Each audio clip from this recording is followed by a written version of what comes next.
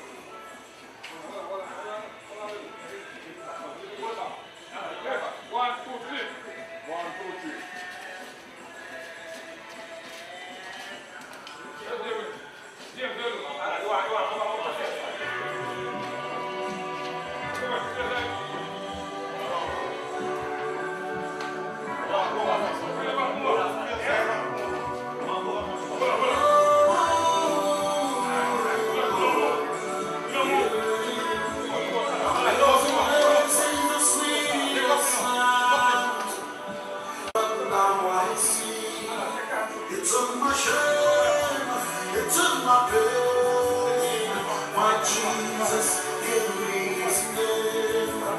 Now I reign with him, all my days I'll sing his praise. Everywhere that I go, everything that I do, all I see is grace. Everywhere that I go, everything that I do, all I see is grace. Grace, grace, grace. I see grace. Grace, grace, grace. All I see is grace. Grace, grace, grace. I see grace. Grace, grace, grace. All I see is grace.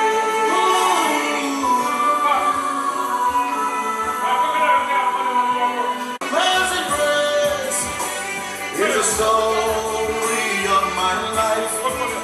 It's not my power, it's not my might.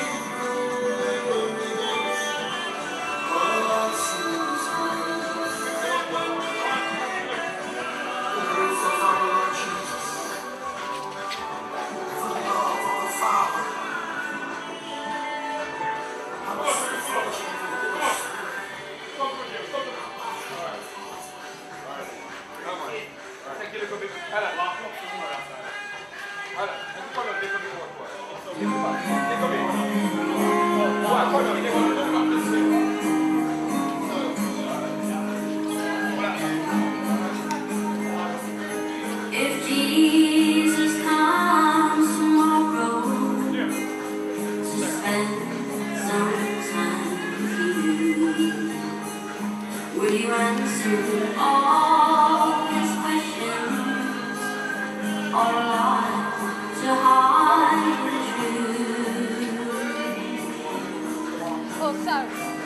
Will you welcome him with open arms, or will you?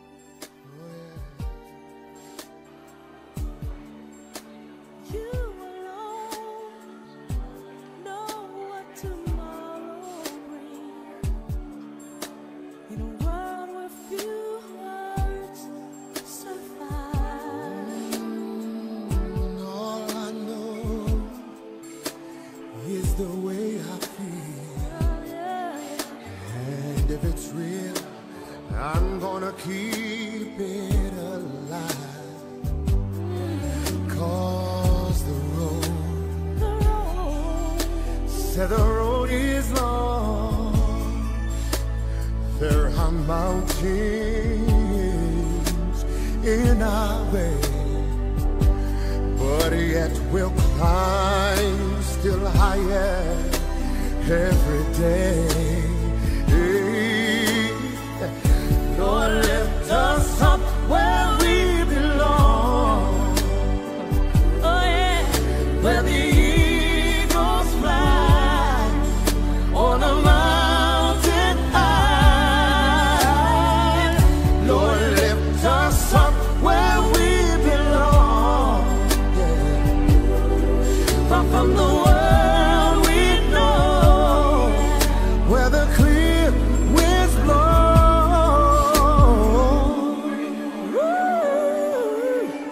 Oh yeah, oh yeah, oh yeah. You see some hang on to what it used to be. Stop living your lives looking behind. 'Cause all we have is you right now. And our lives are in you to find. Oh, but the road is still so very long. Yes, there are mountains in our way, but we won't worry 'cause with Jesus we'll fly higher every day, every day. Lord, lift us up where we belong. Where the eagles fly on a mountain high. Lord, lift us up where we belong. From the world we know, where the clear winds blow. See, time goes by, and sometimes, yes, we'll cry, but He'll wipe every tear from our eyes. Lord, lift us up, Jesus. Hey. Oh, where the eagles fly on a mountain high. Lord, lift us up where we belong. Sing, are you going from the world we know, where the clear winds blow? Lord, lift us up where we belong. I'm going, I said, where the eagles fly on a mountain high. Lift us up where we belong. Summer will be no more. From the world we know, where the clear winds blow.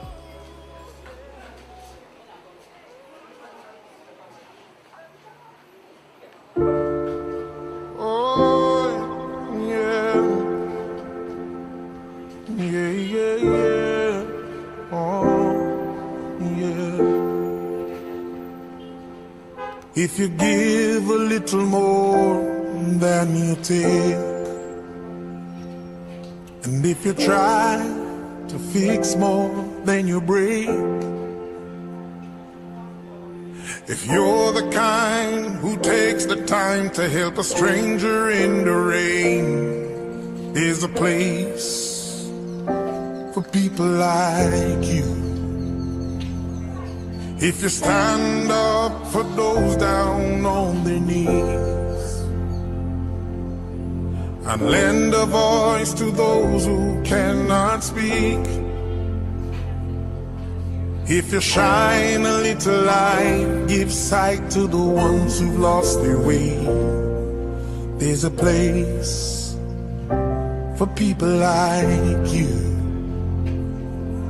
I've heard up there the streets are made of gold, and when you get there, there's a hand to hold. I believe when your days down here are through, there's a place up there for people like you. If you walk around with your heart on your sleeve, and if you're trying to be the change you wanna see, if you lay down your life for love so someone could be saved, there's a place for people like you. I've heard up there the streets are made of gold, and when you get there, there's a hand to hold. I believe when your days down here are through, there's a place up there for people like you.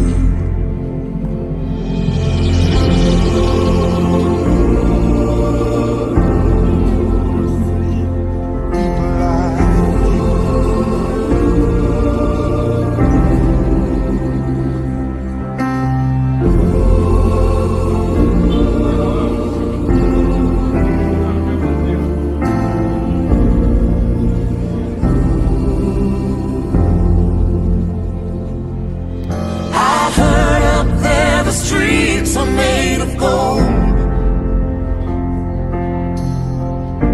and when you get there, there's a hand to hold. I believe when your days down here are through, yeah, there's a place up there for people like you. I know you're out there, so keep doing what you do,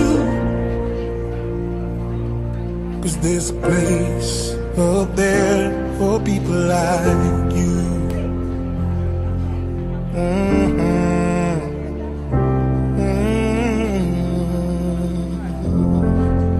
Oh, to many one people.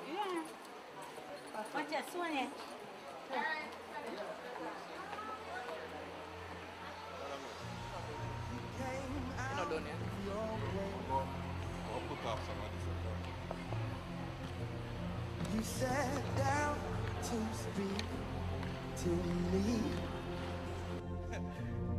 What amazing grace that you've shown so patiently, and you waited for me.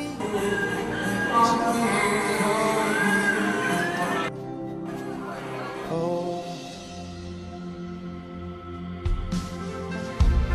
you called out my name,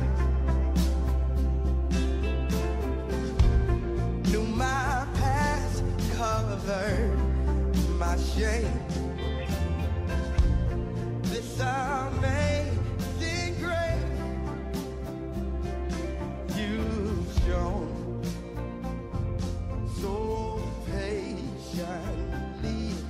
You've shown so patiently, and you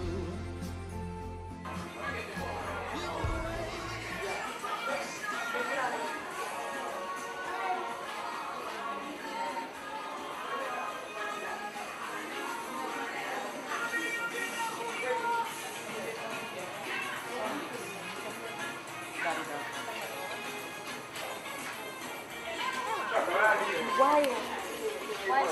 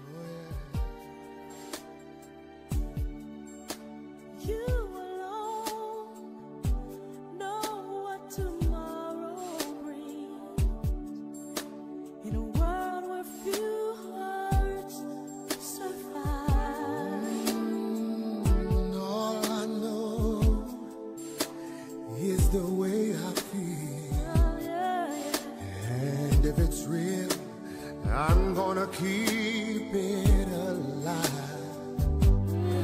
'cause the road, said the road is long. There are mountains in our way, but yet we'll climb still higher every day. Lord, lift us up where we belong. Oh yeah, where the eagles fly on a mountain high. Lord, lift us up where we belong. Yeah. From the world we know, where the clear winds blow.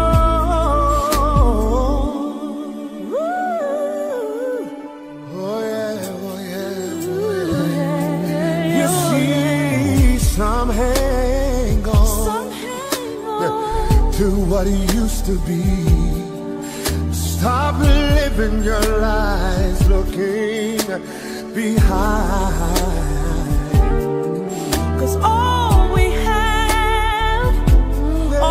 have is you right now, and our lives are in you to find. Oh, but the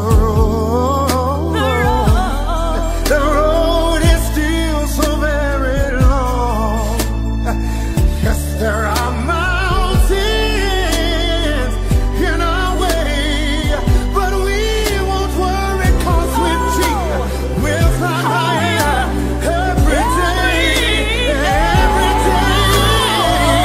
Lord, lift us up where we belong,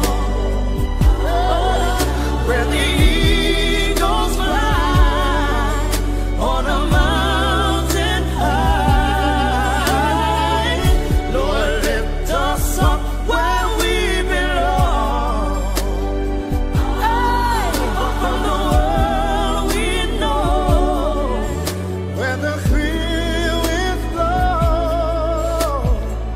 See, time goes by, and sometimes, yes, we'll cry, but He'll wipe every tear from our eyes. Lord, lift us up, Jesus. Hey. Oh, where the eagles fly on a mountain high. Lord, lift us up where we belong.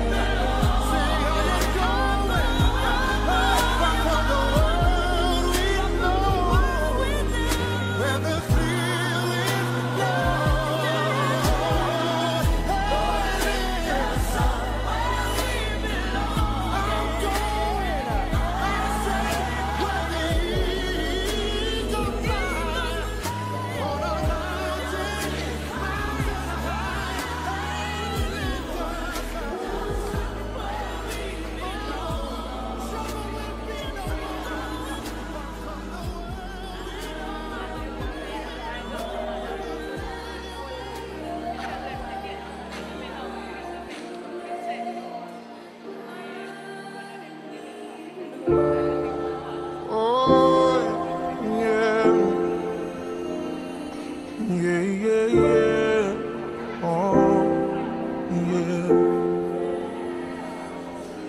If you give a little more than you take, and if you try to fix more than you break, if you're the kind who takes the time to help a stranger in the rain, there's a place for people like you. If you stand up for those down on their knees and lend a voice to those who cannot speak, if you shine a little light, give sight to the ones who've lost their way, there's a place for people like you. I've heard up there the streets are made of gold,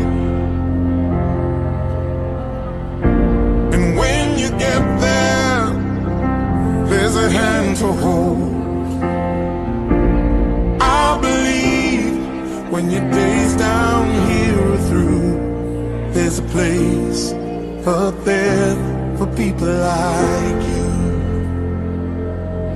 If you walk around with your heart on your sleeve, and if you're trying to be the change you wanna see, if you lay down your life for love so someone could be saved, there's a place for people like you.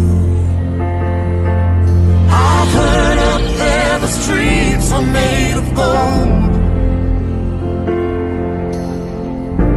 and when you get there, there's a hand to hold. I believe when your days down here are through, there's a place up there for people like you.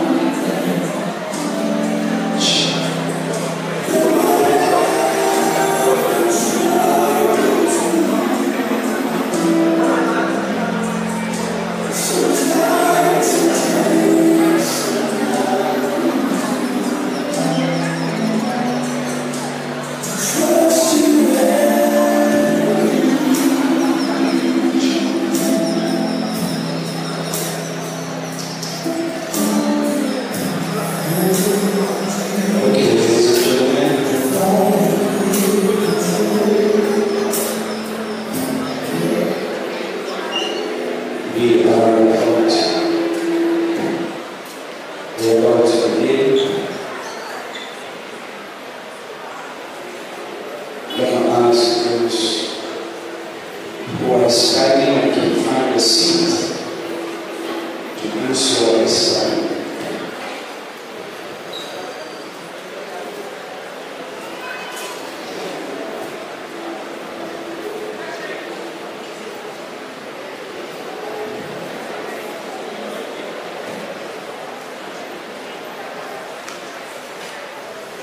The congregation to stand.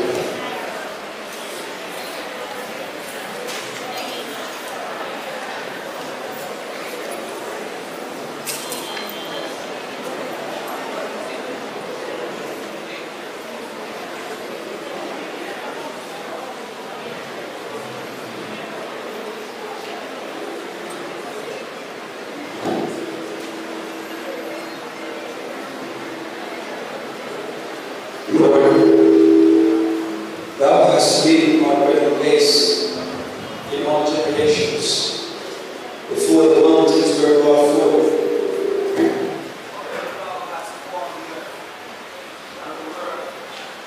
Well, from everlasting to everlasting.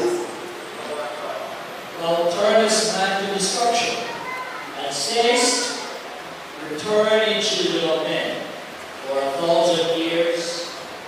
In thy sights are their yesterday with this past, and the watch the nights.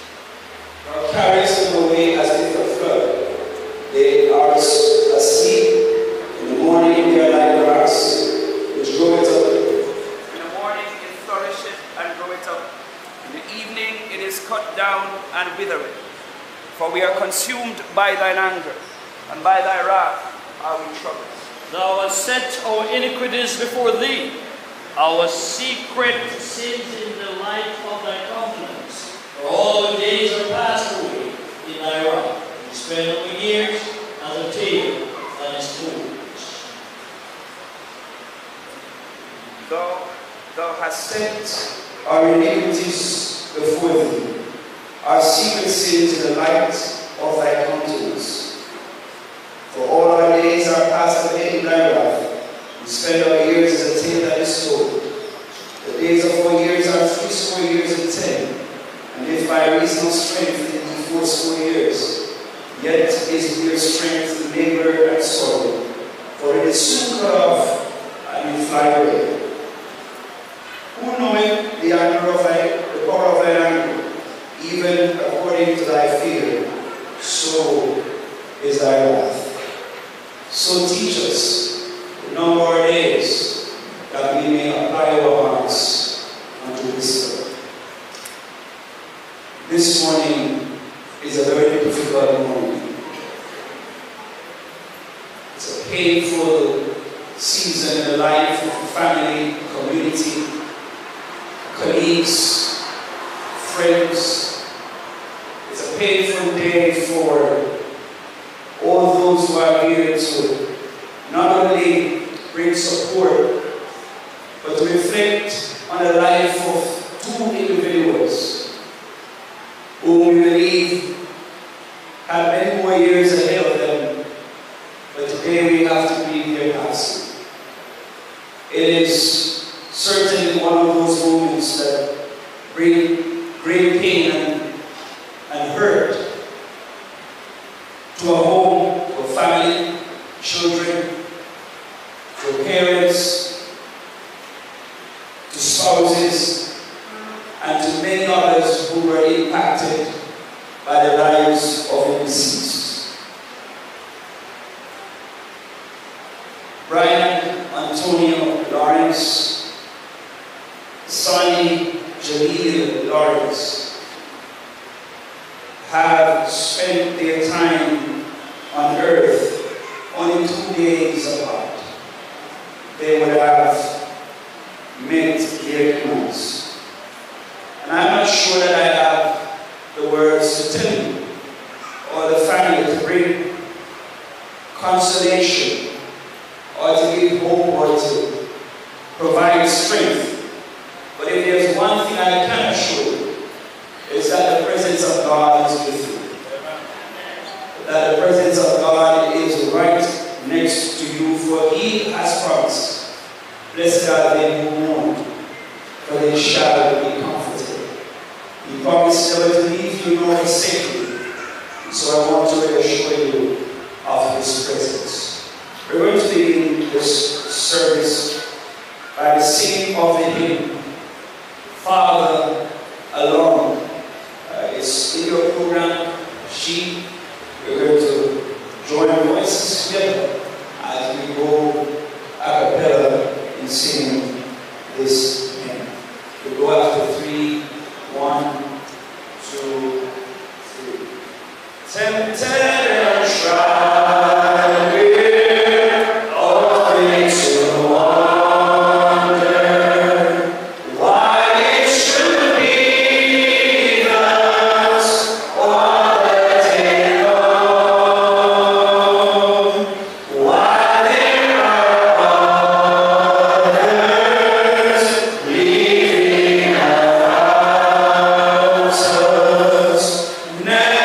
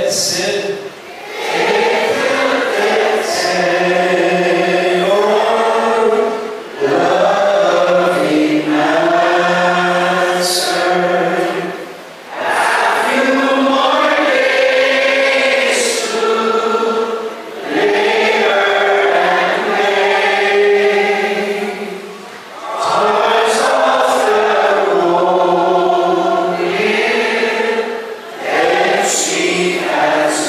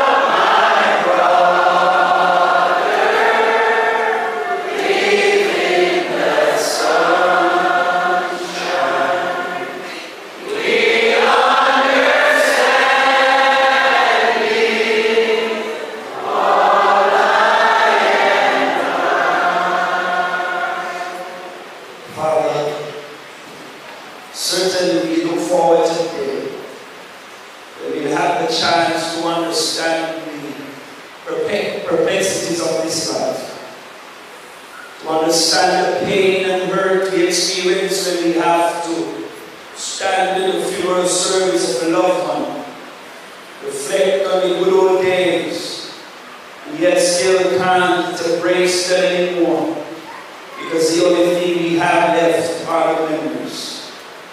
Oh God, will you come by here in this congregation, bring consolation and comfort to the family as they reflect on the hurt that this moment brings. Human words are insufficient when you are all sufficient. So breathe upon your people now, hope, strength, comfort. As we go through this service, it will serve the purpose of strengthening this grieving family, of helping in healing the broken hearts. And may we find strength in you. In Jesus' name we pray. Amen and amen. You may be seated. I'm joined here this morning by Elder Michael Willis, first elder here at the King's Seventh-day Adventist Church. And he will be assisting me in directing and chairing this service. And so I will take the lead by announcing the first lesson or the first reading, which is coming from Psalm 121, verse 1 through 8, and will be done by Clarice Anderson Cousin, followed by the second lesson, which will be done by Kalia and Gavin Campbell Cousins. We will take the items in that order. Please comply. God bless you.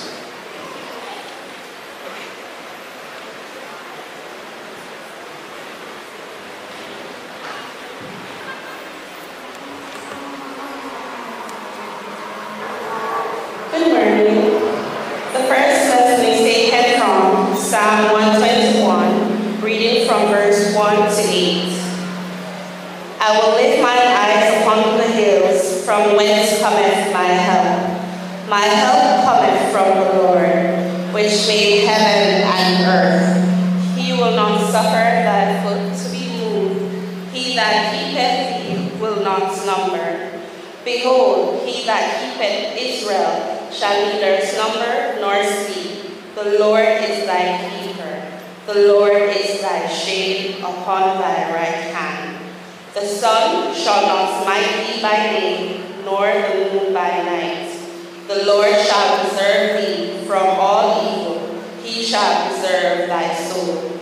The Lord shall preserve thy going out and thy coming in from this time forth and even forevermore. Here endeth a portion of the Lord's word. Thanks be to God.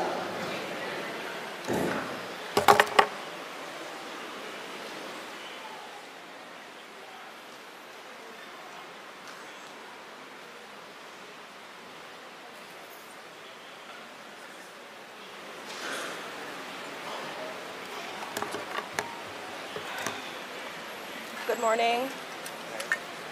Morning. The second Can't hear. Hi, good morning. Can you hear us? Good morning. Morning. The second lesson is taken from 2 Corinthians 5, reading verse 1 to 10. For we know that if our earthly house of this tabernacle were dissolved, we have a building of God, an house not made with hands, eternal in the heavens. For in this we grow, earnestly desiring to be clothed upon our house, which is from heaven. If so be that being clothed, we shall not be found naked. For we that are in this tabernacle do grow, being burdened, not for that we would be unclothed, but clothed upon, that mortality might be swallowed up of life.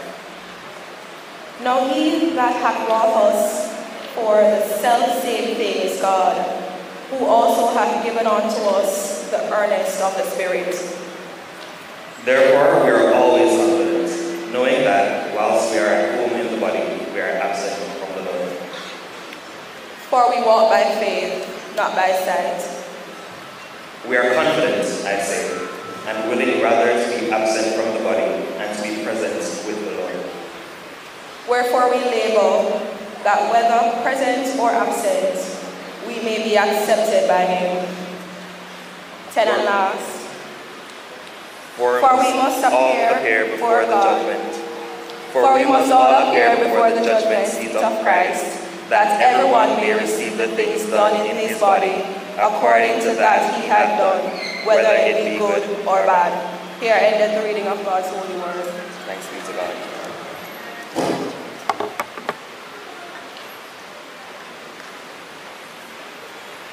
Thank you very much. The remembrance for Ricky will be done by Mr. Denham Campbell, while the remembrance for Rick, former manager Julie from Secrets.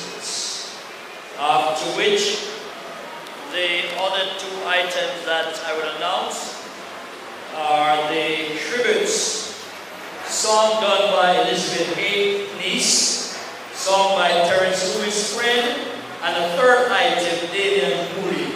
So the program will proceed accordingly. Just before they arrive, for security and safety reasons, I would ask that the main entrance be left free, just in case there is an issue where the audience of the leading church. I would ask that the main entrance, seats are inside, so those who are standing, I would ask that you make the main entrance be free. Thank you very much.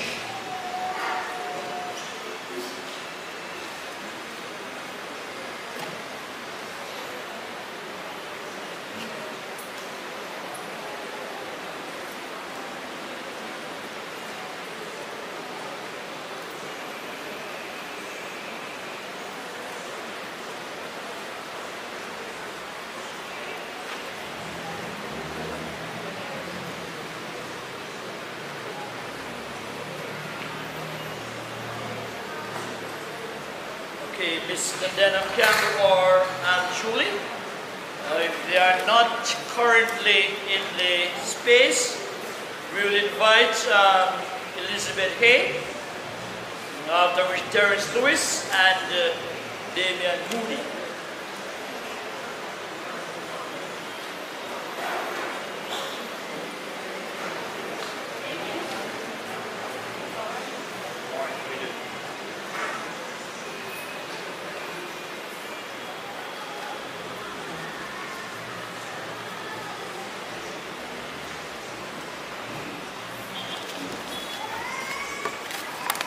Good morning, everyone. Good morning, everyone. I am not former manager from Secrets, but you have to be flexible, so I was called upon to help to read the tributes, and here I am. I know this must be a very difficult time for you. I'm sure your heart is aching. My heart goes out to you and family during this time. I know that words are inadequate at this time, at a time like this, but I truly wanted you to know how very sorry my family is for your loss. I met Aussaunie in the year 2006 at Star, where he was a telephone operator, and I became his manager. We then moved on to Secret Resorts and Spas when a few of the team members from the front office at SAR left to Secret Resorts and called back asking if we would love to join the team. I said to my fellow co-workers, yes, I would love to. Later that evening, I told Aussaunie about my plans to take up the offer. He quickly said, Bossy, I'm coming with you. I applied for the job as telephone manager and was called, and later took Aussaunie with me in the same capacity. Aussaunie was the first telephone operator on the team with me at Secrets, and we worked tirelessly with the put the PBX together as it was the first of its kind in Jamaica. Aussaunie, kind-hearted, loving, very helpful, always willing to go above and beyond. He got along well with his co-workers and never frowned when asked to pick up an extra additional shift, even when called upon suddenly.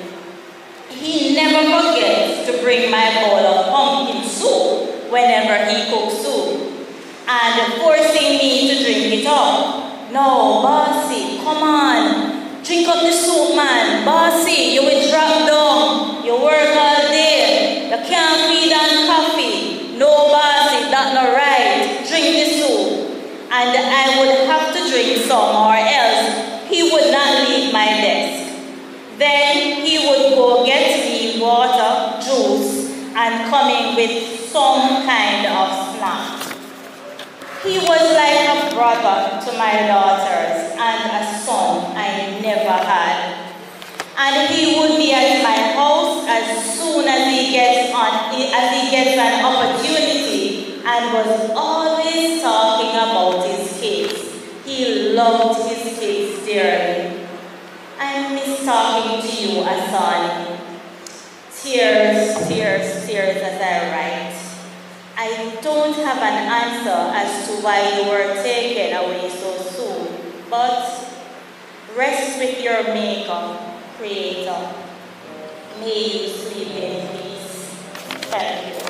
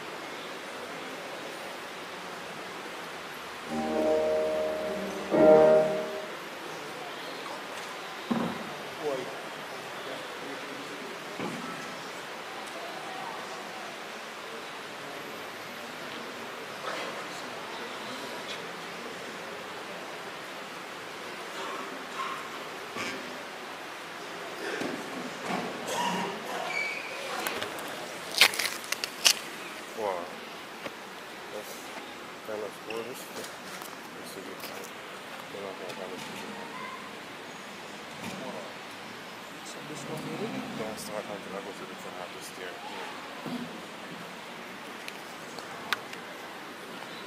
Hold on.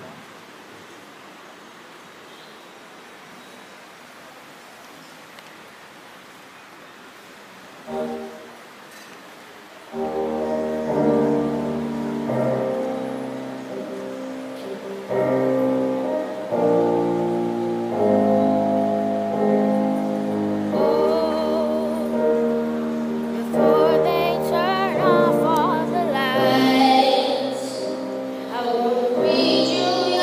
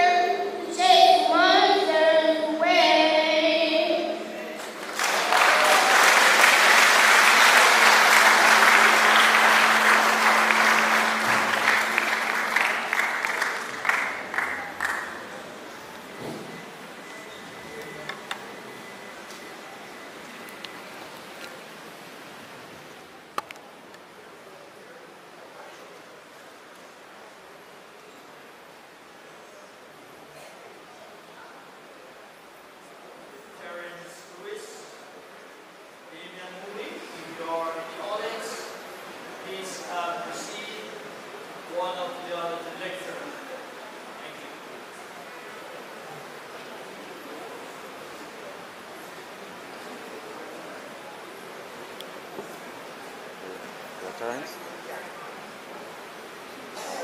Oh. Oh. Check. 1, 2, 1, 2. We just have to beg the girls, please on your feet aside. This song will warm and cry.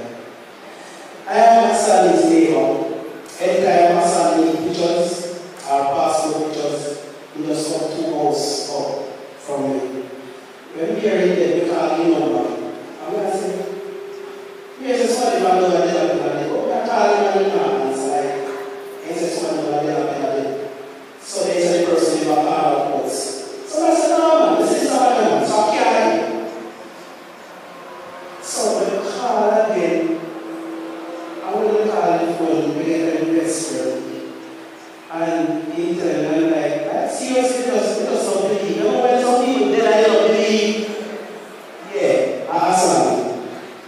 I'm going to sing a song. I hope this little girl will sing a while and we'll be inside.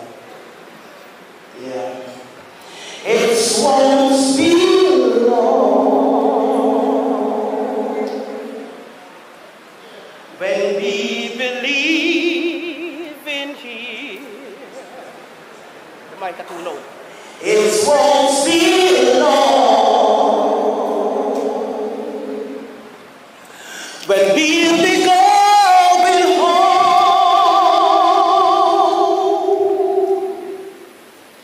It won't be long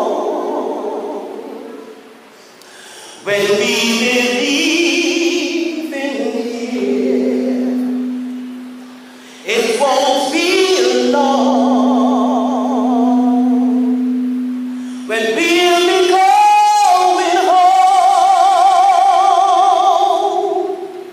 Call the years as months. You must call the months as weeks. Call the weeks as days. Any day now, we'll be going home. Like a ship sailing out on a trip so rough and long, so far from shore and so far from home. I set out in search of the reason to go on, and there I found it in the eye of the storm. No matter what storm clouds may rock this ship of mine, the light of my Savior will lead me safely to the light. Though your ship may be rocking and your sails may be torn, I will rest in the eye of the storm. Family members, although your wind and water rages and the billows begins to roll, the blessed rock of ages speak peace to my soul. He holds me in His arms, so safe and so warm, and there we found it in the eye of the storm.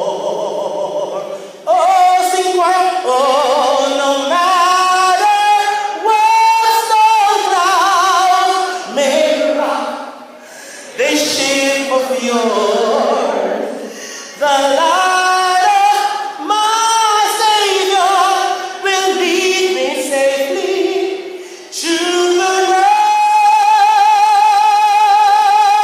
Although your ship may be rocking and your sails may be torn,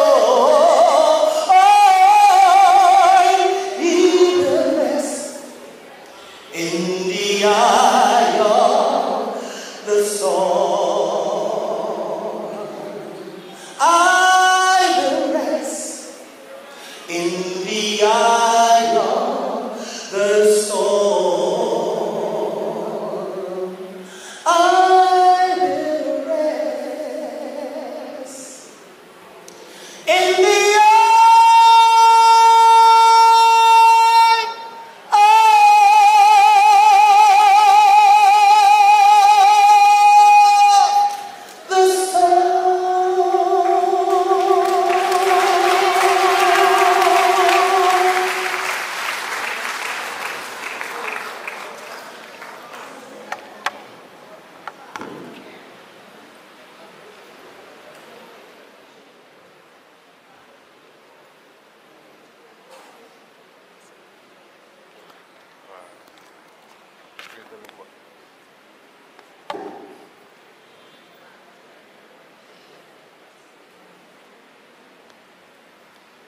Good morning, everyone. I am not Mr. Moody, I am Mr. Henderson. However, we're all going to do this together on behalf of Delapena.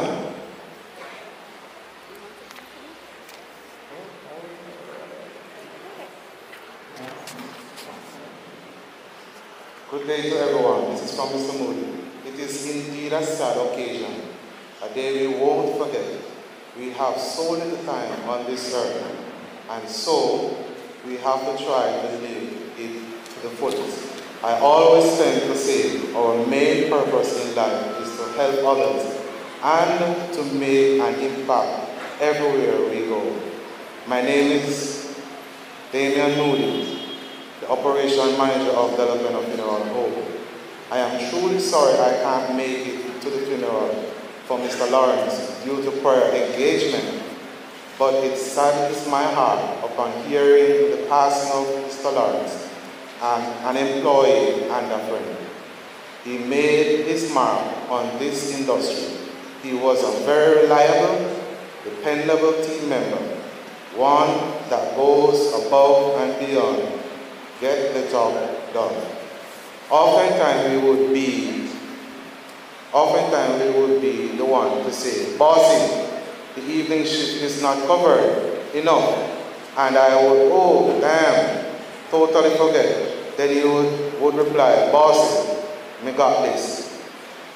He never backed down from a task. He would say, "Bossy, me tell you, me have your back, And I would say, Respect, man, you go reach far in this company." His catchphrase and reply was, "What you say?" Mr. Lawrence loves his children.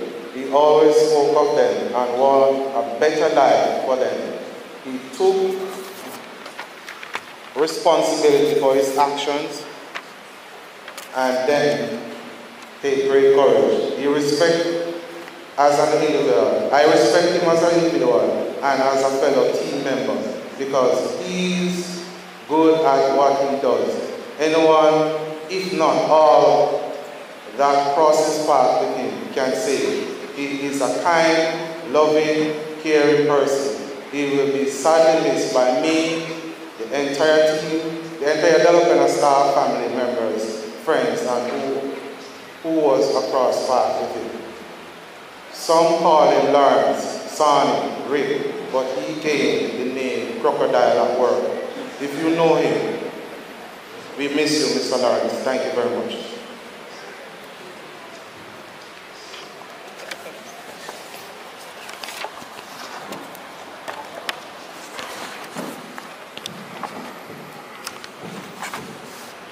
Good morning again.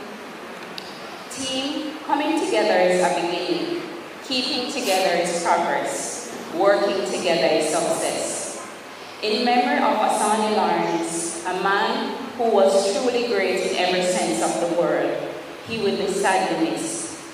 My first impression of Aussaunie was how he carried himself and how well-spoken he was. Those who knew Aussaunie would attest to his unwavering dedication to his family and his love for his children. I remember saying to him that I admired how he carried himself, and he replied, "Miss S, we have to put in the work, you know." Aussaunie was also a very dependable person. He was the type of man who you could call on for anything, and he would always be there to help. No matter what the task was, Aussaunie would take it on with enthusiasm and dedication, never once complaining or shirking at his responsibilities. I remember once he went to post-mortem for a family, and the family called to express how impressed they were with him. They even asked for him to attend the funeral. And this was almost all the families who interacted with Mr. Lawrence. He was a man who lived his life with great purpose and honor, always striving to do what was right, even when it was difficult. A man of action, where even in the darkest times, took full responsibility if he made a mistake. Aussaunie's integrity was unwavering, and he never compromised his values or beliefs, even when faced with adversity. As we mourn the loss of this great man, let us celebrate his life and the legacy he leaves behind. Aussaunie Lawrence will always be remembered as a man of respect, a man of integrity and love, who touched the lives of everyone he met. His memory will live on in our hearts, especially in the hearts of his family and friends, and in the many lives he impacted during his time here on earth. On behalf of the entire Delaware management and team, we express our deepest condolences on the passing of a man of action, a man of integrity, a man of respect, and a man of love. May his soul rest in peace.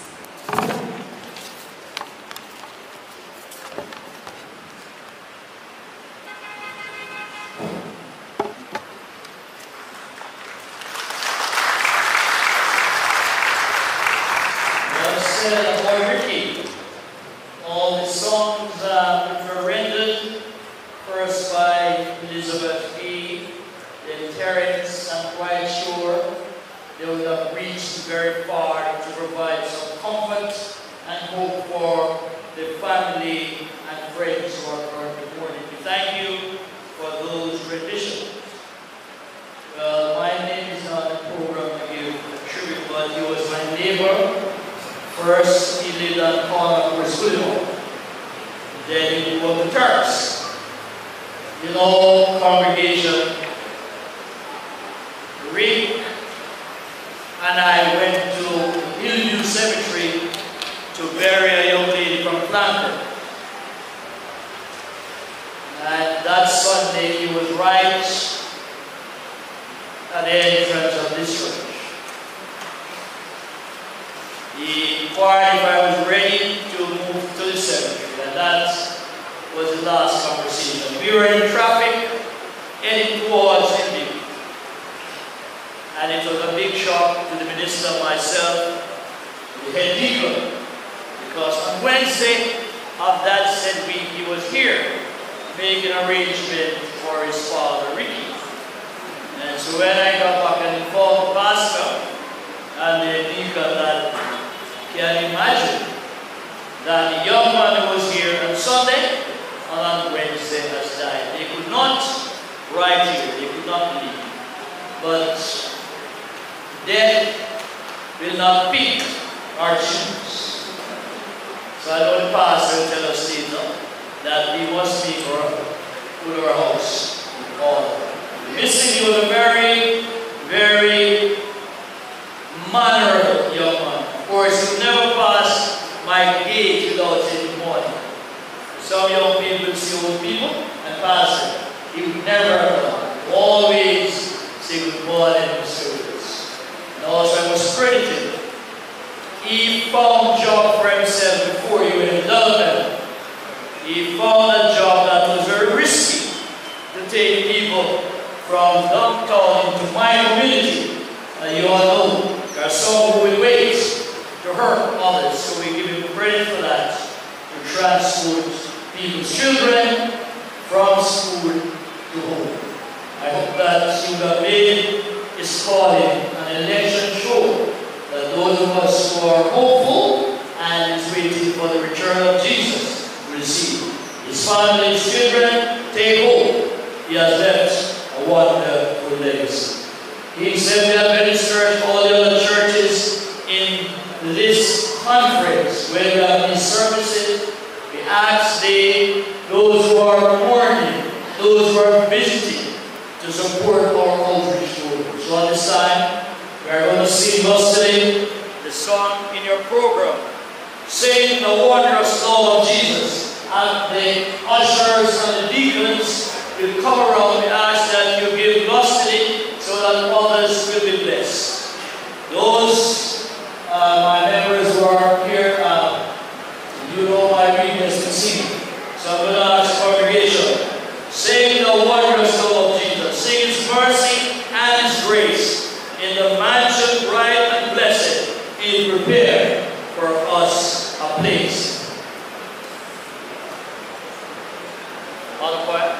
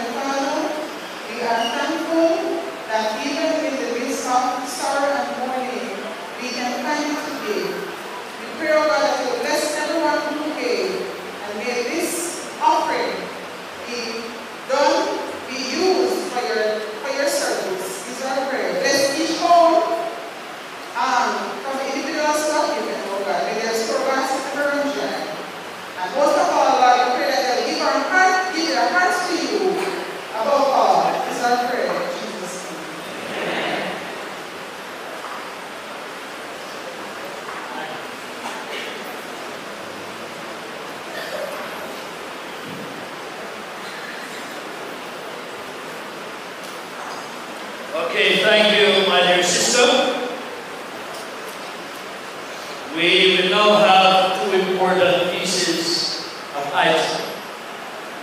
Eulogy for father first, and eulogy for son second. So I'm going to invite both parties to the podium.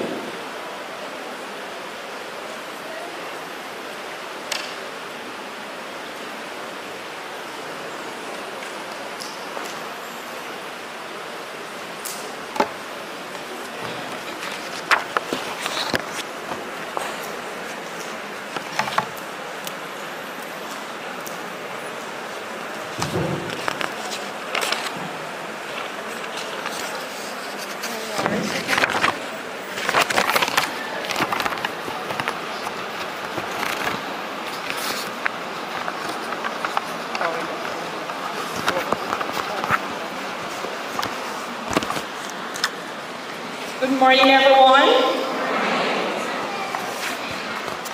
Eulogy for Bryan Antonio Lawrence. We have a story to tell you today. If anyone came and told them, Miss Lurleen and Mass Bobsy, this is how it would happen, maybe they would not believe. Maybe the path in life they traveled would never be crossed. Just maybe their meeting and relationship would not have produced the heartbeats that confirmed the life and delivery of their firstborn. According to Miss Lurleen Thompson-Ellis, my mother, she's sitting there, Sunday, May 6, 1962, she gave birth to a healthy baby boy delivered by Mrs. Barrett, a midwife at home in Bickerstead, St. James.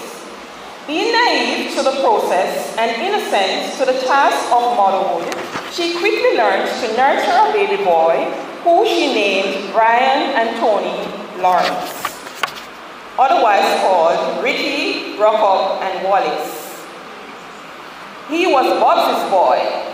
I'm sure his father, Blandford Lawrence, was as proud as a cock chicken, knowing that after all the balls he has thrown, he is successful in hitting out the stump that erupts into a man-child who didn't make it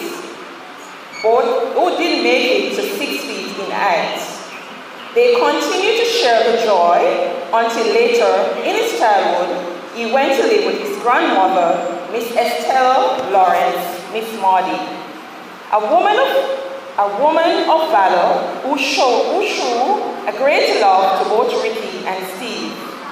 They both grew up with their grandmother, Miss Maudie, now deceased. She would ensure that they are cared for and attend Sunday school and receive a sound education. She would ensure that,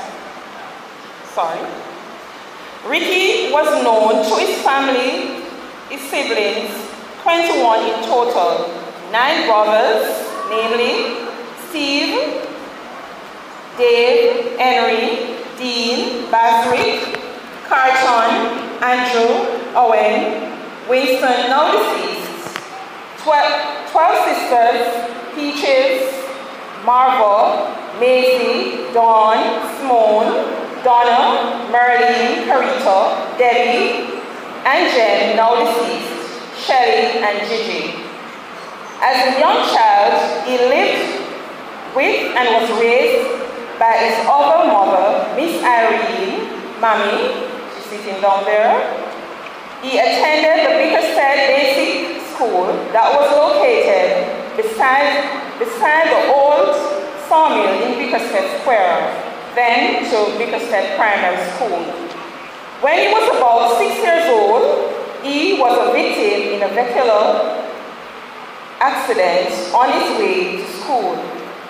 The sawmill was in operation and he didn't see or hear the vehicle coming. In his hurry to get to school, because he was late, he crossed the road in a hurry, and the rest is history. His knee was damaged, hence the name Brockup and Tumbleton. A child's mind has a way to compensate through suppression or exaggeration for when they experience painful events or anything that has been threats or harmful.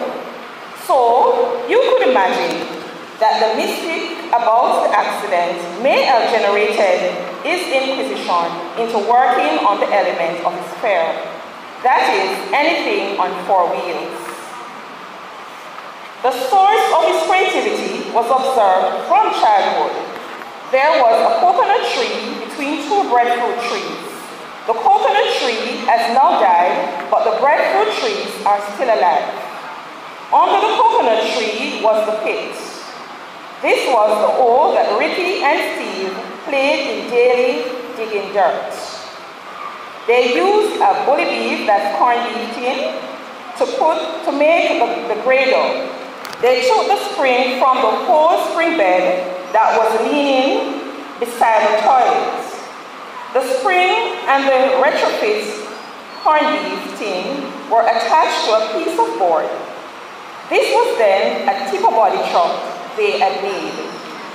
They used this truck grader, to dig dirt from under the coconut tree. This interest resulted in his desire to learn the skill of auto body works. Ricky was trained by 2 of the respected members of the community, Mr. Lesson Oden, Les, and Desroy, known as Sonny. Every celebrity has a unique name. Well, Ricky, our celebrity brother, who all of you knew and sought after for his one-of-a-kind service and skill, was named among his tradesmen and many customers as Wallace. He was so named by a well-known man of Aussaunie mine in Antrim. Give Wallace anything on 4 wheels, and he would pull it apart totally and make it over. Therein lies the thrill of his passion. According to Mr. Thompson, reported to Mammy, the first thing Ricky put back on the road was Marshall's bus that had crashed. It was so damaged that the only thing that was left was the chassis. Ricky made a new bus and put it back on the road. When Mommy married Babsy, Ricky and Brother Steve were under their grandmother's care. They were small children who quickly developed independence, wanting to do things on their own, like brushing their teeth and cleaning up after themselves. According to Mommy, Ricky had an eagle eye for detail. He was not able to be as carefree as the other little boys around him due to the limitations of the injury he had. If he played marbles, gig, ring games, she never saw. But based on the effect of the accident, Steve acted as his protector. He would ensure that he was not mistreated by the bigger children. He would climb trees and pick fruits for him when they traveled to the bush. Steve said, "I loved my brother dearly. He was a courageous and determined youth. He was keen on keeping things tidy and doing his very best at anything." Mommy's first surprise was when Ricky bathed Marvel, who was only 3 months old. He was a baby himself. He had put her on the bed, soaped her up with the rag. She walked in just in time to see him holding her back, getting ready to wash her off. He was always excited to take care of Marvel, who remembered him as her babysitter. He bathed her, washed and combed her hair, made her porridge, and fed her. He was very industrious in the home, Jenny can tell you. He loved to cook. His rice and peas was always shelly, and coconut milk had to be well seasoned. Mommy bragged about her Sunday rice and peas, and she and Papa would usually argue about who taught Ricky to cook so well. The older community members would always talk about Mas Babsy to boy them. Their mannerisms were always on point. He was always respectful, especially to the elderly. He was well domesticated, we may say. In cleaning the house, he took pride in ensuring that all locations, whether you see it or in a seat, that they were polished, dyed, and well shined. If the other siblings did the other parts, he would be sure to take the shining. After he shines the floor, he used an old piece of felt or an old sweater, and he would rub the floor and be sure to know that he's not rubbing it crisscross, he's rubbing it along the wood. Using the self-heater iron with the rooster on the handle was a task, but his clothes must be well done. The collar, the break in the shirt, and the seams must be pressed. He was never pleased when things are not done to his liking. These qualities were still present in his adult life. He never shied away from washing, cooking, ironing for everyone at home or cleaning. His wife Jenny was super surprised one Mother's Day she came home and found every single thing done. Ricky was, and continued to be our guiding big brother. I want to ask you a question. You're here. Raise your hand if you've ever heard these words. I'm me a big brother. I'm me a big brother, man. Listen to me. How about this? Me love you. Me have to love you. Me love all of my brother and sister them. I just love, you know. I just love. That's all me need. I just love. My brother, our brother, was a disciplinarian. His children can tell you. For any person in life to experience hurt by anyone, we must have experienced love from that person along this path of life. Even as adults, while Ricky drew up, he drew up with words many times. He had a very strong personality that was not always welcomed. We all know say, when people turn man and woman, we don't take nice to Dracos. But did he care? Yes. That's why he did anyway. Because I'm me and big brother. You must listen to me. I learned early to listen and say yes, Ricky, and move right along. Even if his instructions will not be honored. He had dignity. His word was law.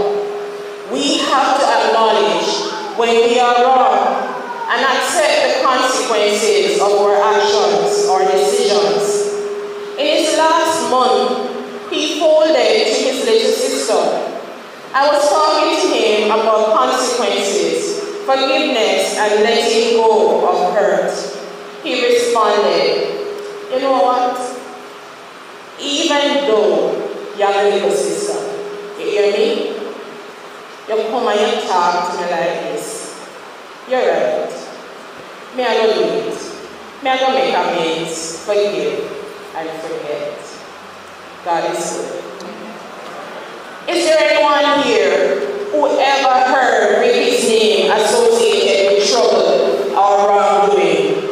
If you did, raise your hand. Okay, good for you. Because if you did, you would not have been invited to his wedding. Yes? Yes. About the beginning, they're not trouble people. But you would have answered the pastor on July 2nd, 22nd, 1994, when he married the love of his life, Margaret Christie. Although Rocco had a damaged knee, his ego, his pride, self-worth were not affected. He walked with the sexiest swag of his time. Right, Jenny? demanding attention and commanding respect. Our brother takes pride in his physical appearance. Nothing else for his ways, like cactus tuna and Belwas black hair oil. He had to be slick. He was an avid player of cricket, just like his father. Did you know that our brother, son, father, and friend, who stayed at home most of his childhood years inside the house, was a lumberjack, a cricketer, and a creator of amazing things? Ricky was living at Miss B, and Jen would pass by after work on a daily basis. Of course, Ricky saw and was intent on conquering this strong, firm black woman. Well, they say, small axe fall in tree. He did cut her down. He became her lumberjack. One day, Jen was on her way to Cambridge to give Uncle Pete a breakfast at the jail. He saw her and made his move. Boy, he was quick for a man with a leg. Jenny made attempts to escape his wandering eyes and undaunted interest, but she was baited by her brother Connie. Ricky went to visit Jenny at her parents' home. He called, "Jen!" No answer. He called, "Here, Connie. Jen said to tell you, say, she no there." He never gave up. He went in hot pursuit of her. He continued chipping away at her hardened exterior, hitting her in the right spots. Then she cracked. His persistence is seen in many areas of his life. He was larger than life.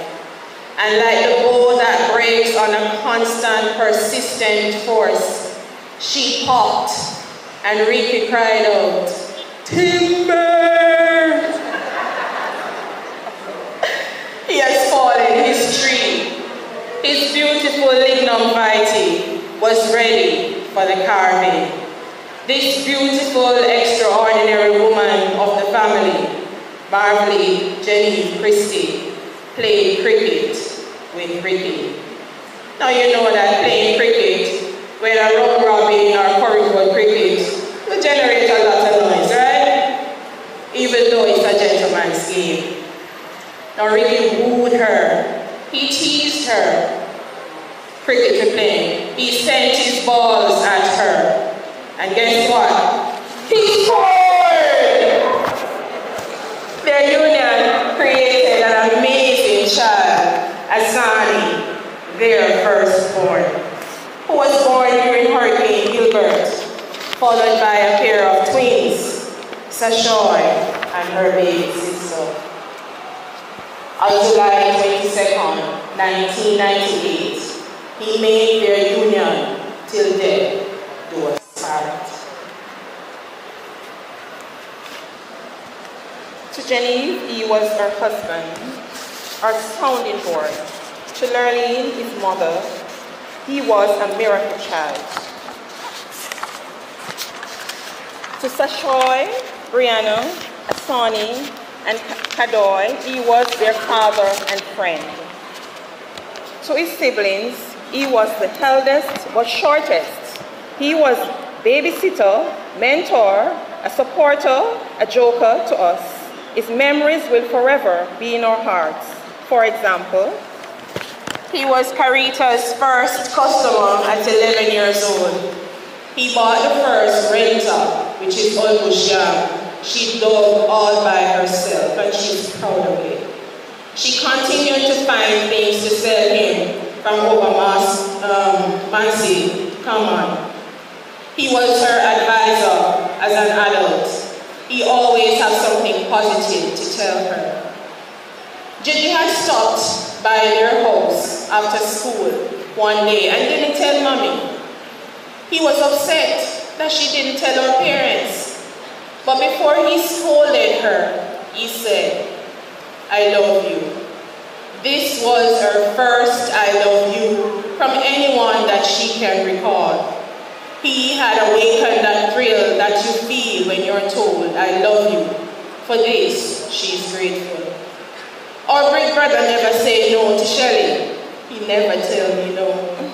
When I went for lunch money on a daily basis in primary school, because the $50 daily was not enough. He was a grandfather. He was a brother to 21 siblings. He was an uncle to many nieces and nephews, here and abroad. He was a friend to many. He was a mentor to young body auto mechanics. He was a teacher to many who he had trained. He had the skill that many desire and the serviceman that delivered to many. But today, we say goodbye.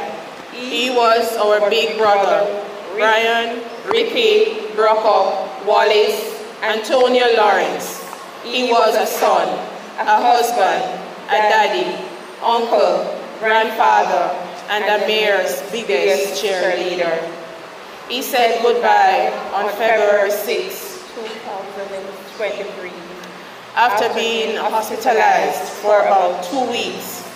And today, we all share in the story of his life. As we say goodbye, my love. May your soul rest in peace. God bless.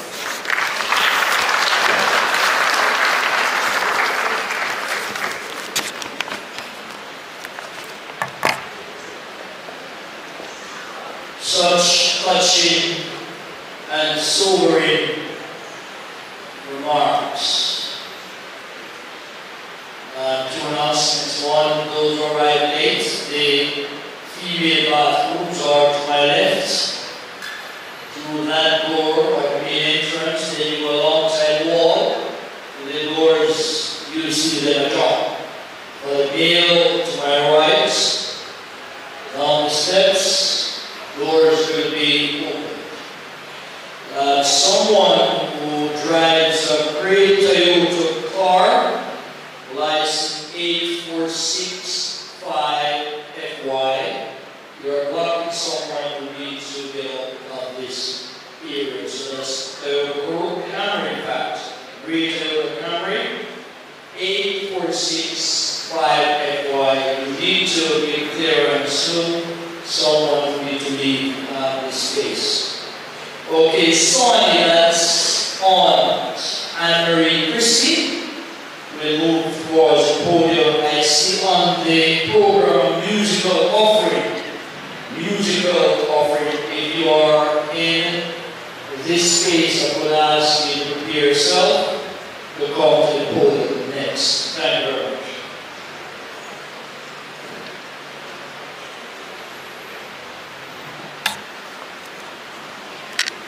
Good morning, ladies and gentlemen. I'll start by reading a poem I penned for my nephew, Aussaunie, and from there I'll go right into the eulogy. He played like a puppy, always happy. When he was vexed, you'd know, on his face it would show. Helpful, kind, so loving, romping, shouting, always hugging. The women were the craze, he had them in a maze. He doted on his kids, did crazy bits, worked late, worked hard, never pulled a lazy card. His smile was contagious, laughter infectious. He hustled hard, hardly their yard. Older women, younger girls, big men, little boys, middle-aged ladies, kids with toys. Aussaunie, Aussaunie was all you heard, then he would say, don't say a word. Aussaunie, Aussaunie do what? That can't true. No brother, we go to school together. I him carry my sister, I wear my driver, my friend from call center, my little brother, long time co-worker. Son, father, brother, uncle, cousin, lover, nephew, grandson, Rick was the one. This gentle giant has now gone home and has left us all to mourn. Remember not the sad times, but the great ways in which he touched our lives.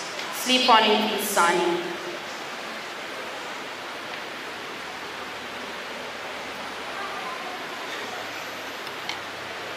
Eulogy for Aussaunie Lawrence.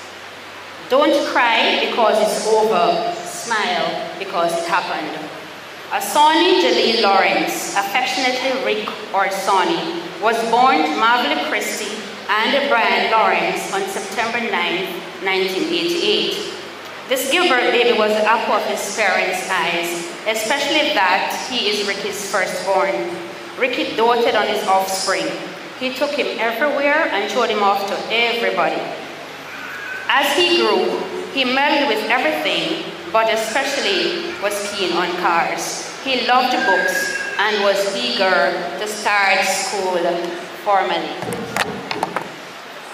He attended Antwerp Basic School, and from there he went on to Antwerp Infant and Primary, where he sat the grade 6 achievement test. He was awarded a place at the most sought-after high school in the West, the Herbert Morrison Technical High. While at Herbert Morrison, Sonny was elected class captain and was an avid band member practicing the clarinet. At the end of his high school years, Rick joined the National Youth Service, where he received the training in early childhood education in Cobbler in Mandeville.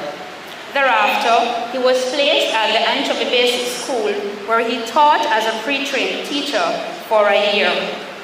Immediately after leaving Antwerp Basic School, Rick went on a private hotel program in the United States, working as a houseman. At the end of his tenure in the US, he returned to Jamaica, where he worked as a telemarketer at NARS. His employment at NARS was short-lived. He then decided to pursue the passion of his, and as such was enrolled at the Cornwall Automotive Training Institute in Flankers. There he received certification in auto mechanics and worked alongside his daddy Ricky for some time. His mother Jenny would boast how Rick can just drop an engine in a second and pick up back at one click he start up. Soon after, in his quest for fulfillment, Rick ventured into the tourist sector. He was in the employ of multiple hotels such as Eurostar, Royalton, Secrets, and Grand Palladium, where he worked in the front of the house as a PBX operator. Having satisfied that hunger, Sonny slowly slid into the taxi business. He plied the Cornwall Court to Greenpoint route, and that was when his name became a jingle. All one could hear was, Sonny, Sonny, Sonny. Everybody knew him. Everybody loved him. As his friend Teron would say, Jano, the man coming on the street and make your name, I tell you. He was fun-loving. This gentle giant and cuddly bear wore a contagious smile coupled by an infectious laughter. Fun-loving, loquacious, helpful, playful, or rumpy-rumpy, as we would say. He bothered the vendors at the taxi stand. They could not help but love him. At his last place of employment, the La Pena Funeral Home, he was dubbed the backhoe because of the fact that he single-handedly lifted corpses in an effort to expedite the hectic intake process. To have known Rick was to love him, and we are surely going to miss him. So, as he enters the other life, let us mourn less and celebrate more. Let us do so by carrying on the legacy he has left.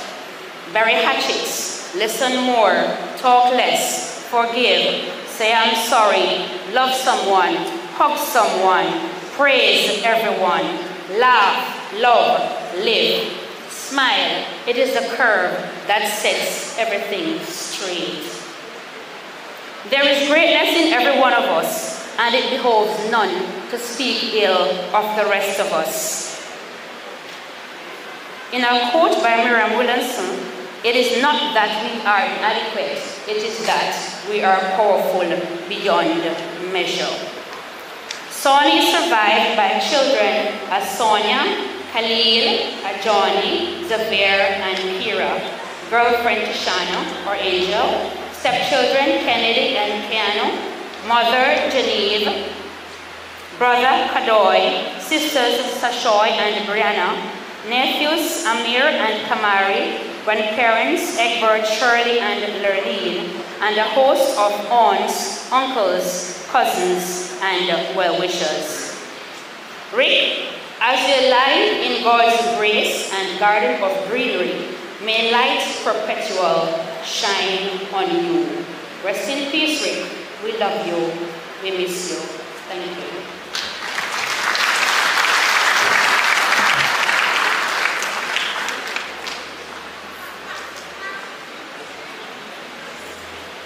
Thank you. There is an item on your program, musical offering.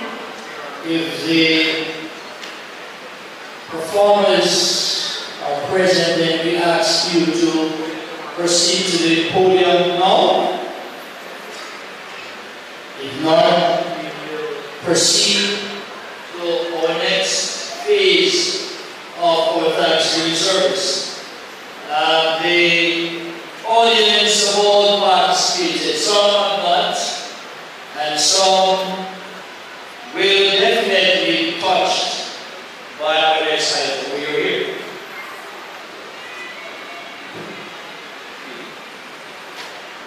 After this rendition, the sermon will be provided by Pastor Franz Chambers. He is the House Minister for the King's SDA Church. And I'm confident today that he will allow God to use it so that comfort, hope, and assurance will be delivered to the bereaved family.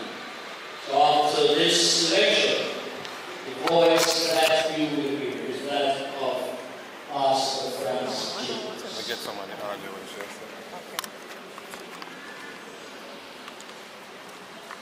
One more thing, stand up out against the camera, can't keep a picture.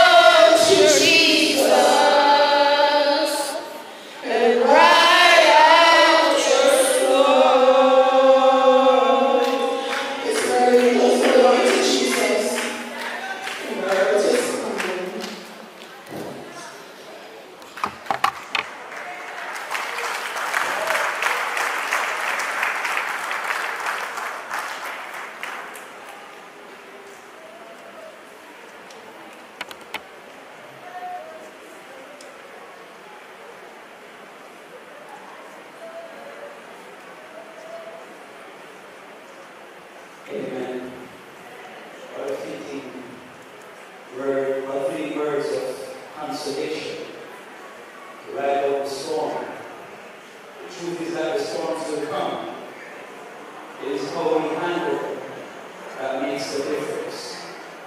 You know, it was a few weeks ago, I did a funeral service here, and Aussaunie was the driver of the hearse.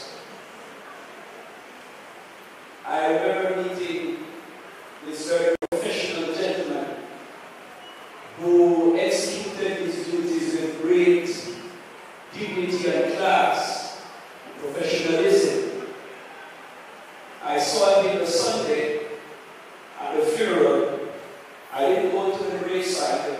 Elder Willis went. And when Elder Willis came back, you know, he was telling me all that happened and so on. But on Wednesday, the police had a rehearsal for a police funeral to be held here. And just as I came to open the church for them to have their program, Aussaunie came in with the casket. And he almost jumped out of the vehicle, saying, "Pastor, I see you too many times this week. But I just want to tell you that my father died on Monday." And I was so shocked that him being here on Sunday, he lost his father on Monday. But then the pain could get even worse. On the Sunday after the police's funeral, I was right up here talking with Elder Willis and another elder, and one of them said to me, Elder Willis said, if I remember the young man that drove the hearse, that his father died, that he died. I said, no. I said, the father died, not him.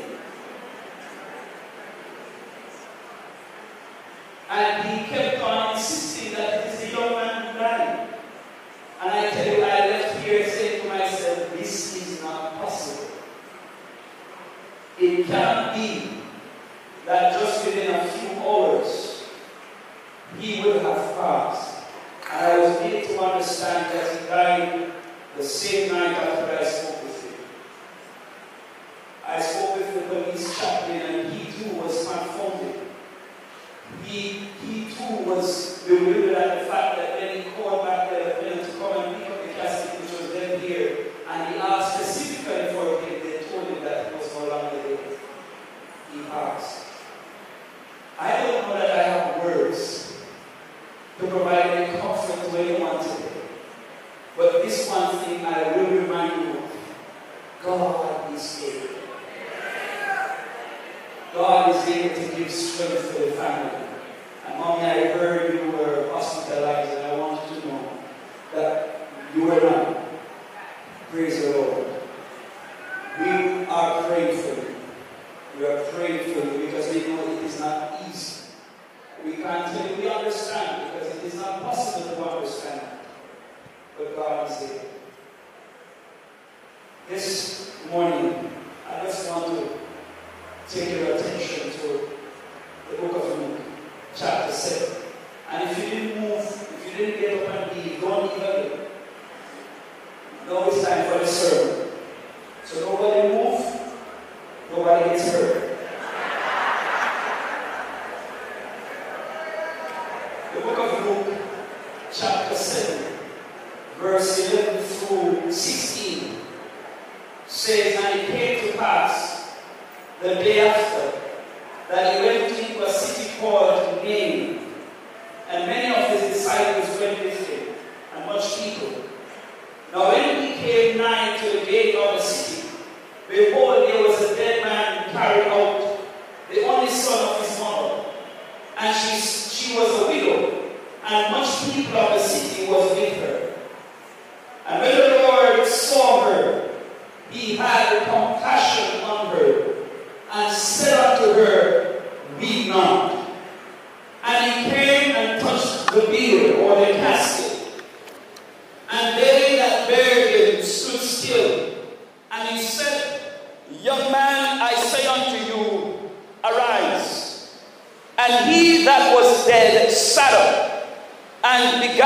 to speak, and he delivered him to his mother. And there came a fear on all, and they glorified God, saying that a great prophet is risen up among us, and that God had visited his people. When a son is handed back to his mother is my caption. When a son is handed back to his mother, shall we pray? Father, this is your moment to bring comfort and consolation to your people. I pray now that your Holy Spirit will move through these pews and sit beside every family member. Bring from your scriptures life and light and strength and hope, so that they will find the courage to continue. Thank you for your presence. Thank you for your word. In Jesus' name we pray. Amen and amen. There are hardly words that can describe the pain that comes with losing a loved one. It is difficult when a family member dies. It's difficult when a friend dies. It is difficult to deal with a colleague dying, but with someone who is close to you, who is intimate to you, it is difficult to deal with that reality. It is even more difficult when that person was someone whom you could rely on, you can lean on, someone you could trust, someone you could confide in. When that person passes, the pain is immeasurable. And I will repeat that sometimes in a funeral service, there are two mistakes we make. We may come to the podium and say that we understand. You don't. We may come to the podium and say, do not cry, because God understands. Not true. God understands, yes, but it is impossible to argue theologically correctly that God doesn't expect you to cry. For even Jesus wept at the graveside of Lazarus. Even Jesus on Calvary's cross would have exhaled in anguish, my God, why hast thou forsaken me? Pain in the human sphere of life is real and must not be treated lightly or dismissed as some kind of trivial response to the harsh reality of losing your beloved. Pain is real, and Christianity must not dismiss that. I stand here as a mouthpiece of God. I stand here as one who believes in the power of Almighty God, but I also believe that God understands when a person cries. And it must not be treated lightly.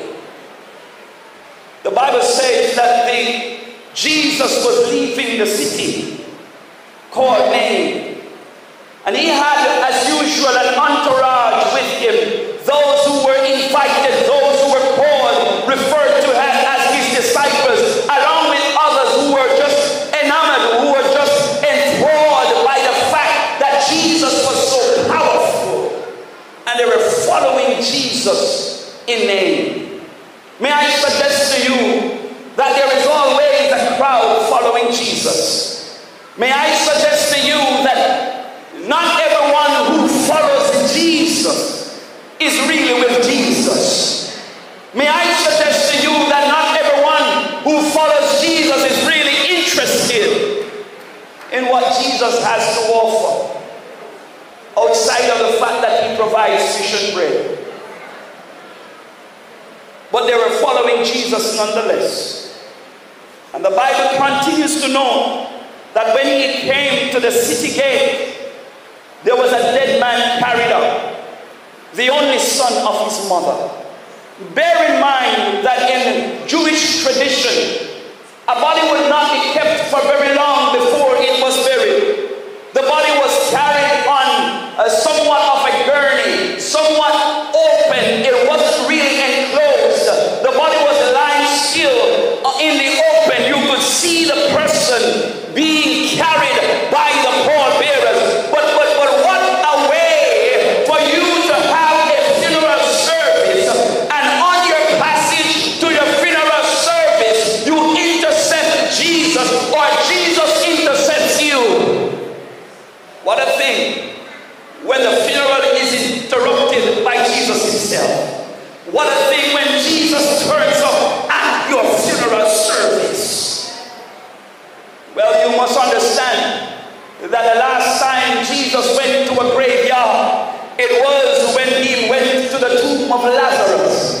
He turned up at the tomb of Lazarus 4 days late, and the weeping sisters were frustrated. The weeping sisters were disturbed that he took so long to get there. But Jesus told them that I am the resurrection and the life, and he that is dead, though he be dead, he shall live again. When Jesus turns up at a funeral service, things happen. When Jesus turns up at a funeral service, things change. It was an opportune meeting. It was a wonderful meeting that Jesus would come at a time when a mother, a widow, a grieving heart, a woman in great distress. You see, friends, at that funeral service, there were many people grieving, many people mourning, but no one felt the pain as much as this mother who is putting to rest her son, the only person she could depend on. This young man meant so much to her. And you must understand, in Jewish tradition, a woman also would have been dependent on her son to supply her daily needs. And she now lost him. As a woman and a widow, she would have had little status in the society. But the Bible says that Jesus had compassion on her. Don't miss that. Don't miss that. You see, friends, in every miracle recorded in the scripture, read the Bible again, you will notice that before Jesus performed the miracle, the scripture notes that Jesus had compassion on the person. Before something special is about to be done by the hand of Jesus himself, the Bible knows that he had compassion. Can I say to you that Jesus feels your pain? Jesus knows your struggles. Jesus knows your sorrows. Nobody knows the trouble I've seen, but I say to you that Jesus understands. Jesus knows. He is touched with the feelings of our infirmities. He was tempted in all points just as we are. And he understands. He understands the pain of hurt. He understands when we go through dark days, when we walk through the valley of the shadow of death. He understands how we feel when we feel distressed, when we can't explain, when we can't figure out, when we can't see tomorrow from today. He understands the hurt because he is the one who knows the end from the beginning. You see, Jesus, he knew the end from the beginning. He knows today before it happens. He understands what will happen. While he may not intervene all the time, he can see the future without interfering. But he promises that this is not the end. This is not the end. For in the story of the woman named with her dead son, the Bible says he came up to the woman and said to her, weep not. It may contradict what I said earlier. But you see, when Jesus comes and tells you, weep not, it's because he knows he's about to do something special. When Jesus turns up and tells you, don't cry, it is because he knows he's going to change the situation in a very short order. When Jesus turns up and tells you, do not weep, it is because he knows that in him there is a life unborrowed, underived, and original. When Jesus turns up, he knows he has authority over death, hell, and the grave. When Jesus tells you, don't weep, it is because in him he has power to bring back to life the individual as much as he may be dead. When Jesus tells you don't weep, trust him. When Jesus tells you don't weep, it means that he's about to do something special. So the Bible says he came and touched the casket. Mercy. That touch, I believe, was more than just the act of resurrection. It was a signal of his love and compassion for a grieving mother. The Bible says he touched the casket, and the young man stood still. The bearers, the pallbearers stood still, and he said, young man, I say unto you, arise. Young man, arise. Now, if that happened here today, many of us would have been out of the building already. But I want you to know that Jesus understands the power of death. Jesus understands that when death grips a person, it will not unlock until he returns in his glory. Jesus understands that death brings a great level of finality. The Bible tells us that even a living dog is better than a dead lion. A lion might have been powerful in its life, but when it's dead, it is not as powerful as a living mongrel that runs around the yard. Please understand, Jesus knows that death has some amount of finality, and when someone goes into death unprepared, he knows the pain that it brings, not just earth, but it brings heaven. Jesus understands that death brings this sense of finality, so he has compassion on those who have been affected. The Bible says he touched the casket. I want someone to understand that Jesus wants to touch you today. It is not just the dead that Jesus is interested in. He's interested in the living. And he is saying to some young man today, to some young woman, arise. He is saying, get up out of your slumber. Get up out of your sleep. Get up out of your sins. Get up out of a life of careless living. Get up out of this life you have been living. Because without me, you are dead. God wants to touch somebody and say to them today, young man, arise. You see, death is not the best thing that has ever happened to us by a long shot. But I hear the Bible says, blessed are the dead who die in the Lord, for their works do follow them. The Bible says that when Jesus returns, that the dead in Christ shall rise first. There is this sense that while death will touch every person in this earth, there is this sense that one day death itself will have to die. Yes, one day death will have to give up those who are in the grave. One day, brothers and sisters, the same power that came from the hands of Jesus outside the city gate of Nain, that same power will lift its voice like a trumpet and say, come ye my children from the ends of the earth. One day Jesus will call his faithful home. But you must be in that number. You can't live like Pepsi. Pepsi says live for now. You have to live for eternity.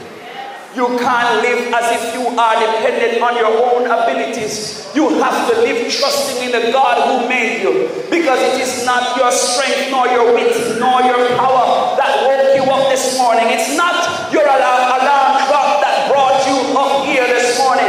If it was your alarm clock, then you could leave some alarm clocks at the cemetery.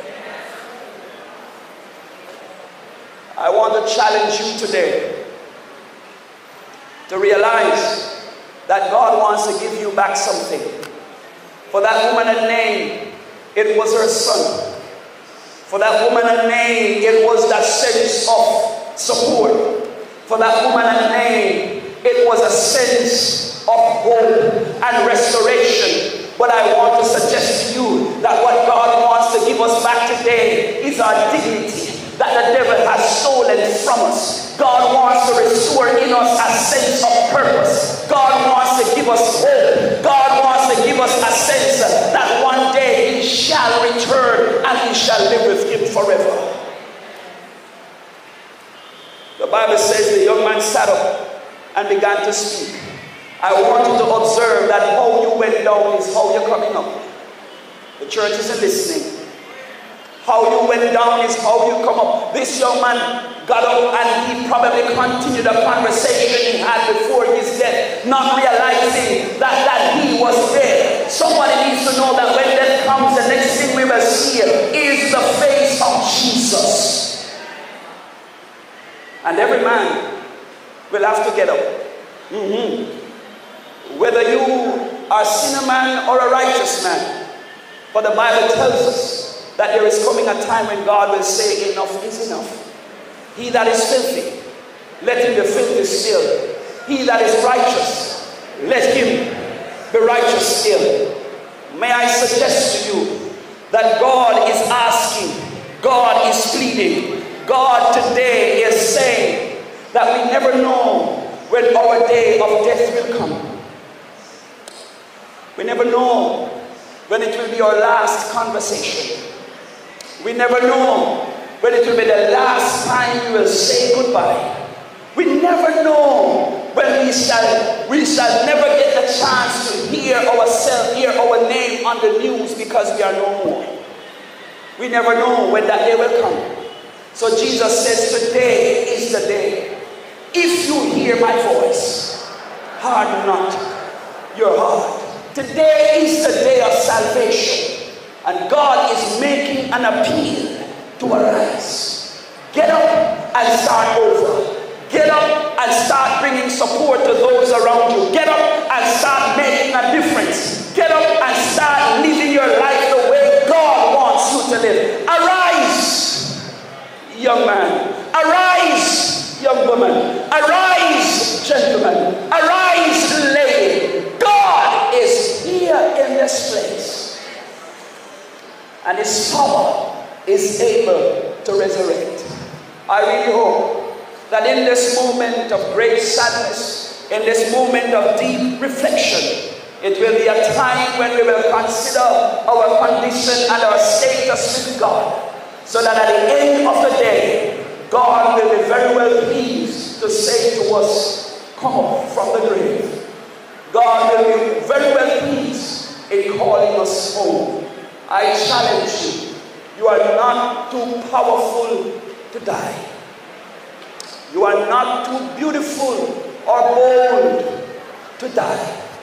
So I beg you, live for Jesus. For he is the life giver. And when he comes, he will say to you, well done, good and faithful servant. Enter into the joy of thy Lord. May the grace, may the peace of God comfort you. May he provide healing to you in this difficult moment as you seek to trust him to bring you through this dark moment. God bless you.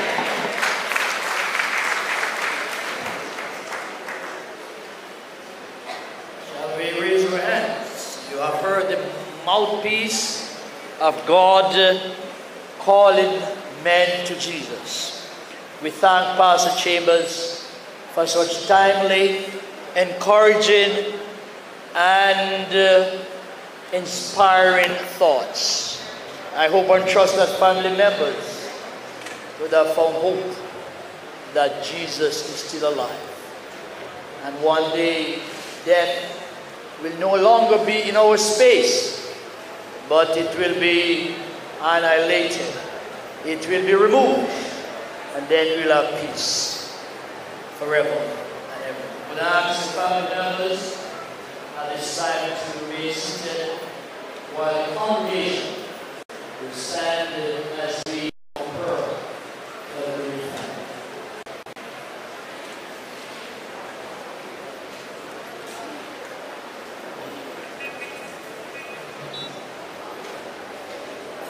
Noise, we are looking to approach the throne.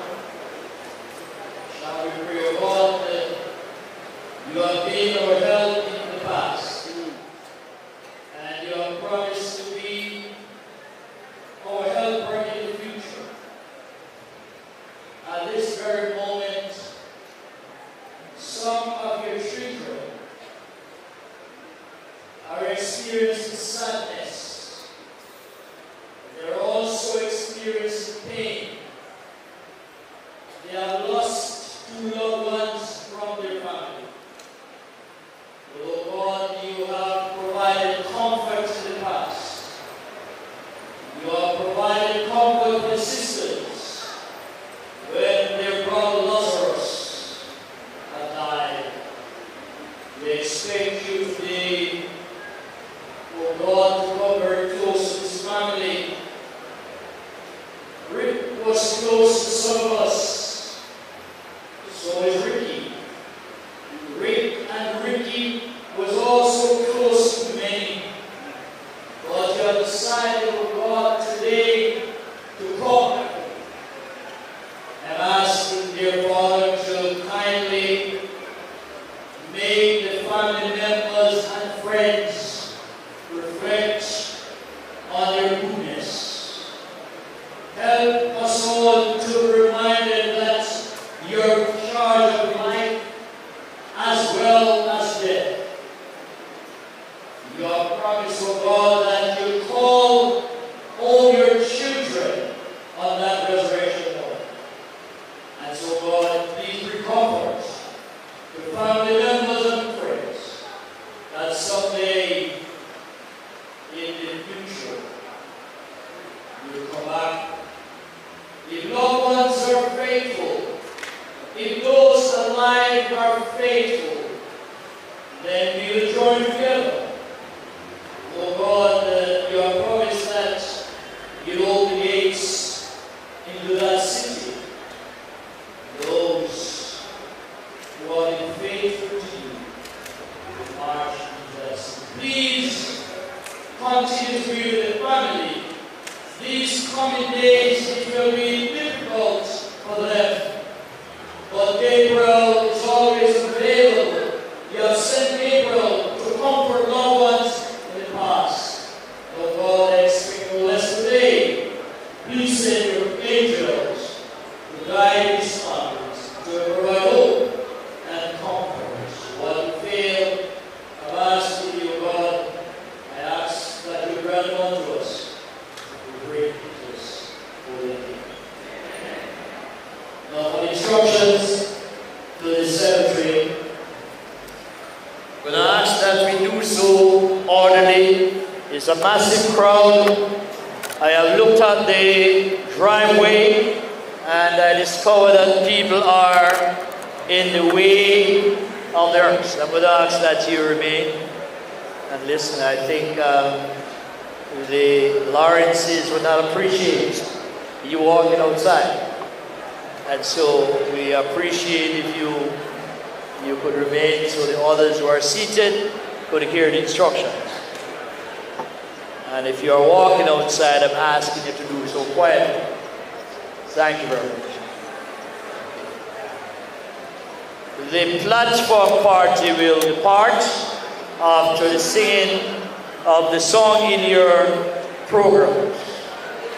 At the end of the second stanza, the platform party will descend, followed by the palm bearers, family members, then after the congregation. So that song in your brochure We are going to sing lustily as we give the Lawrences a wonderful send-off from the King's S.D. Church.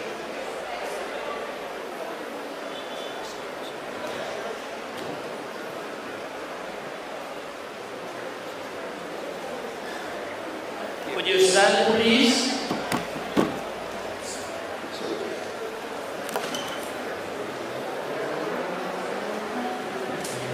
Praise thy faithfulness, O God, my Father.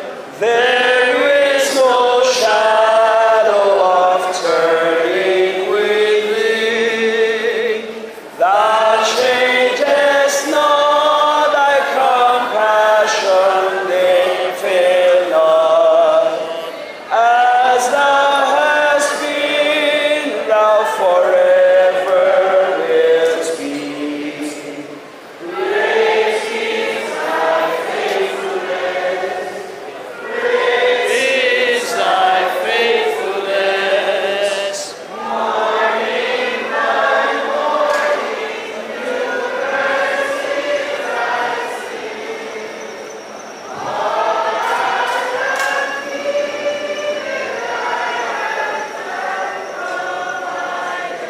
provided.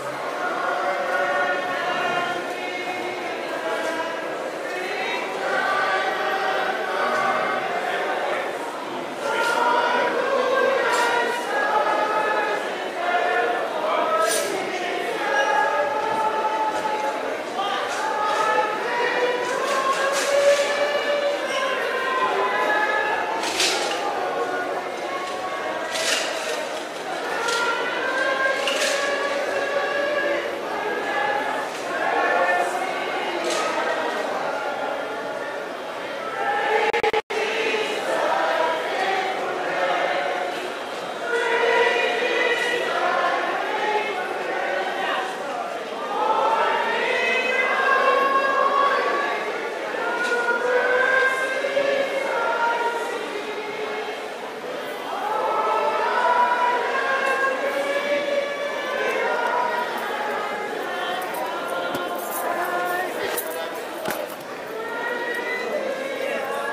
is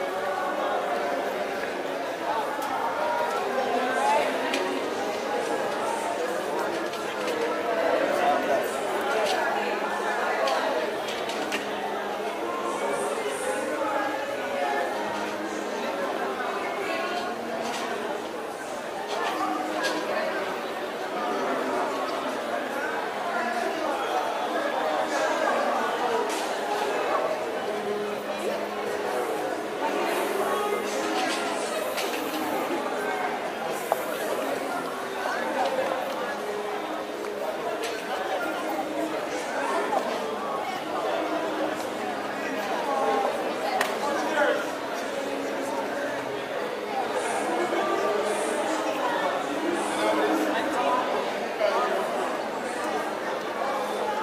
Lord,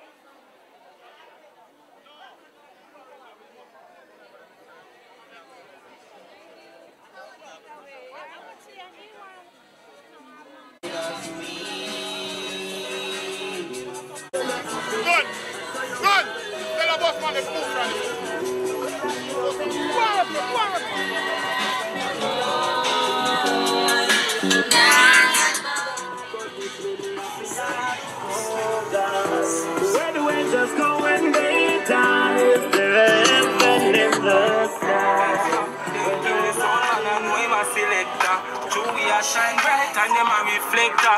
Want tell you what we do and them a no director. Where them put shot in a the Manchester. Big family got to read my Manchester. Them want me a meet and roll for my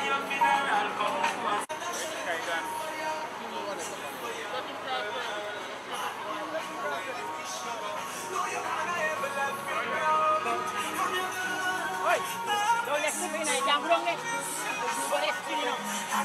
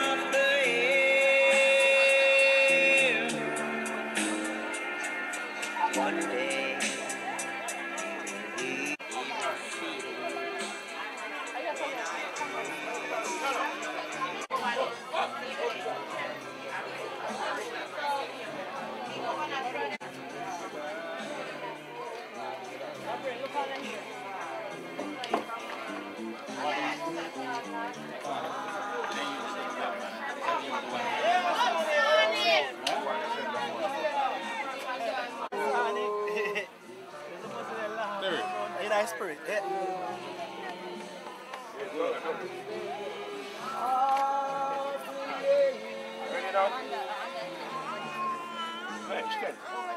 What is that?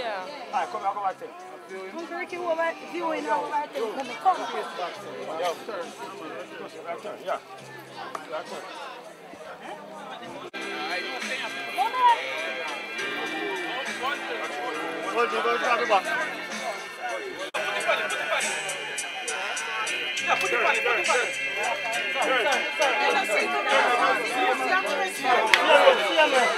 See him here. No. Yes, come, sir. No. Brother, tell us, show me what's up with the song, brother.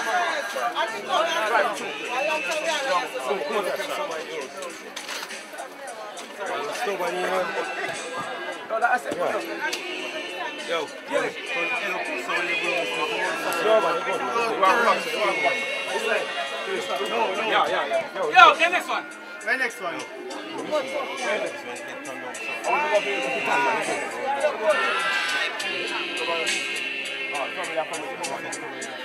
Walk on.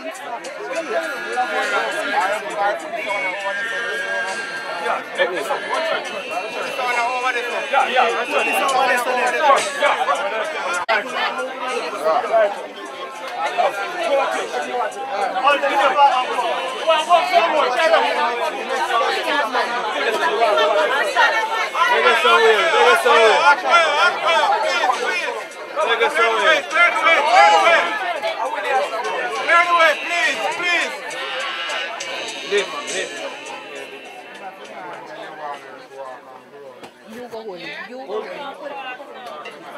Why direct? Let's go. You want to come up to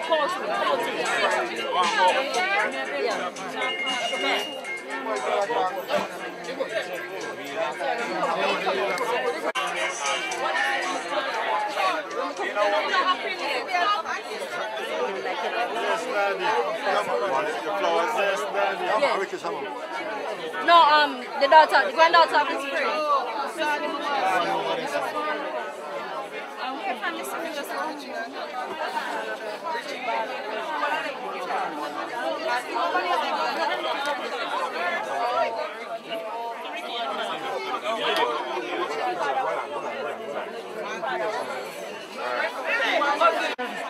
Make your wife look funny now. I'm sorry.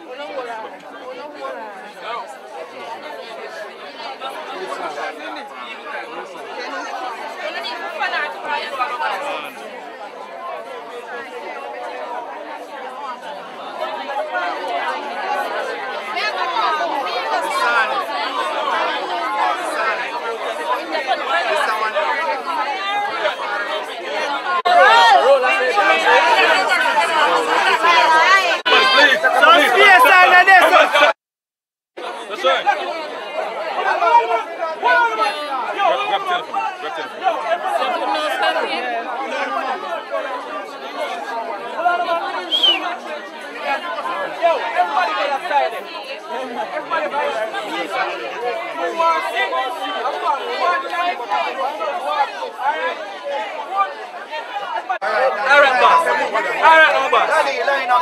Line up and move. Understand? My friend, man, you have to ball for your friend. Easy. Clear with it.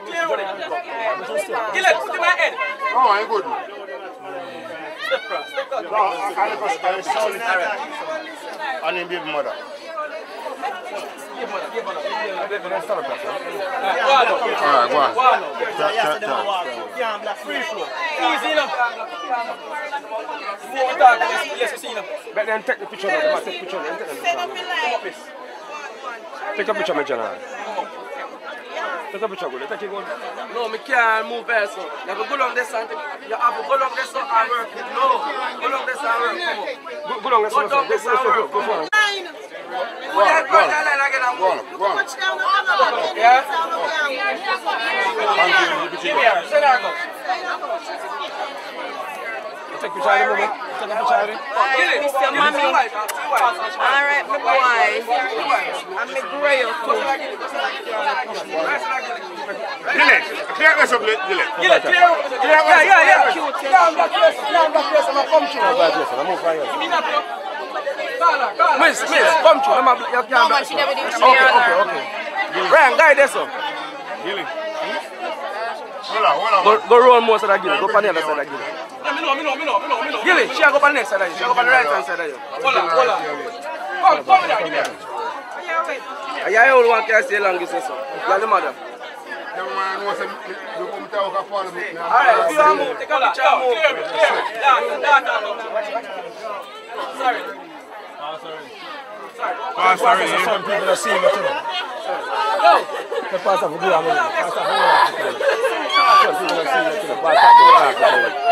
Pastor, I should think so. If you look at me.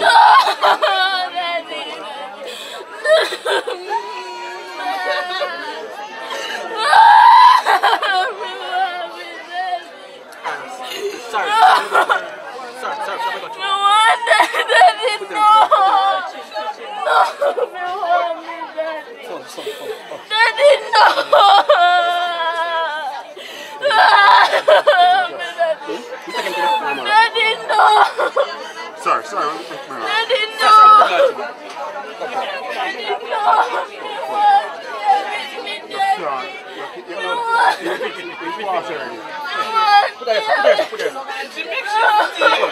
Yo, Pastor already here? Your Pastor already here? Oh, come on.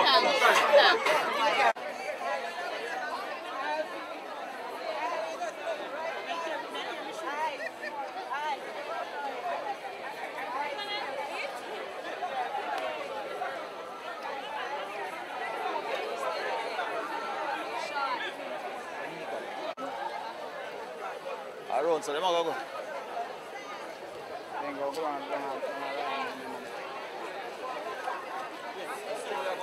God. You can remember that. Yo, we are going to don't listen. We're not going to know more. Yo, we are changing our route. Stand up here, stop, and look down this. Alright, stand up there. I can't want to film.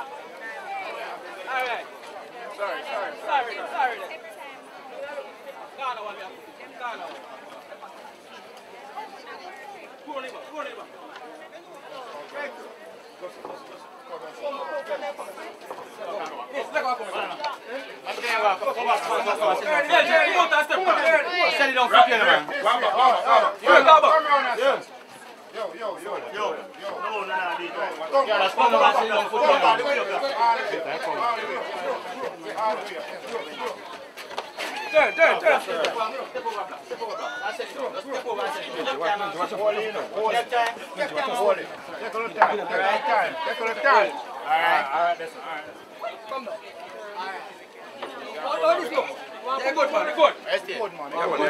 Father next, come with the father.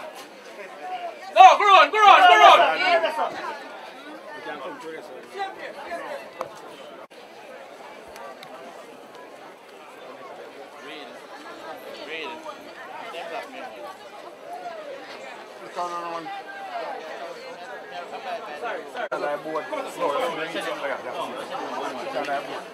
Come on, catch you on this. You can't get a shot.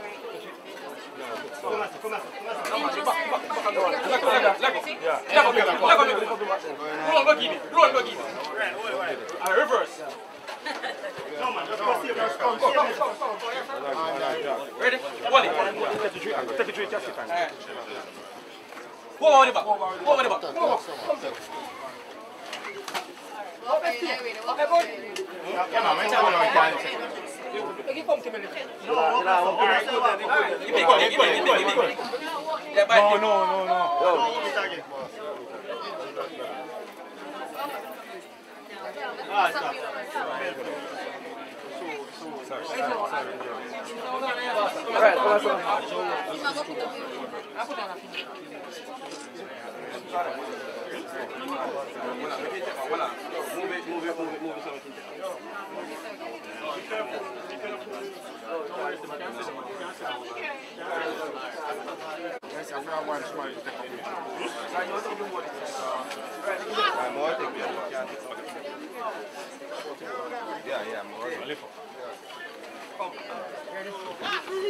Ready?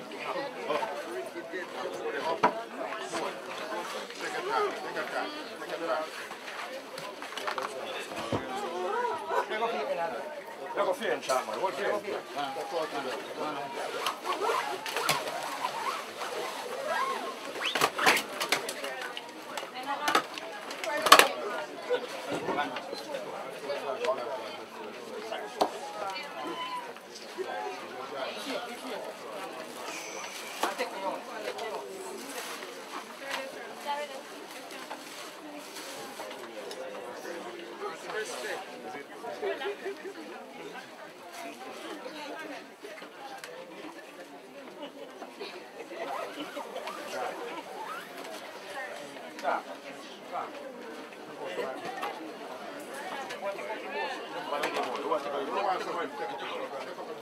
Ready? Board.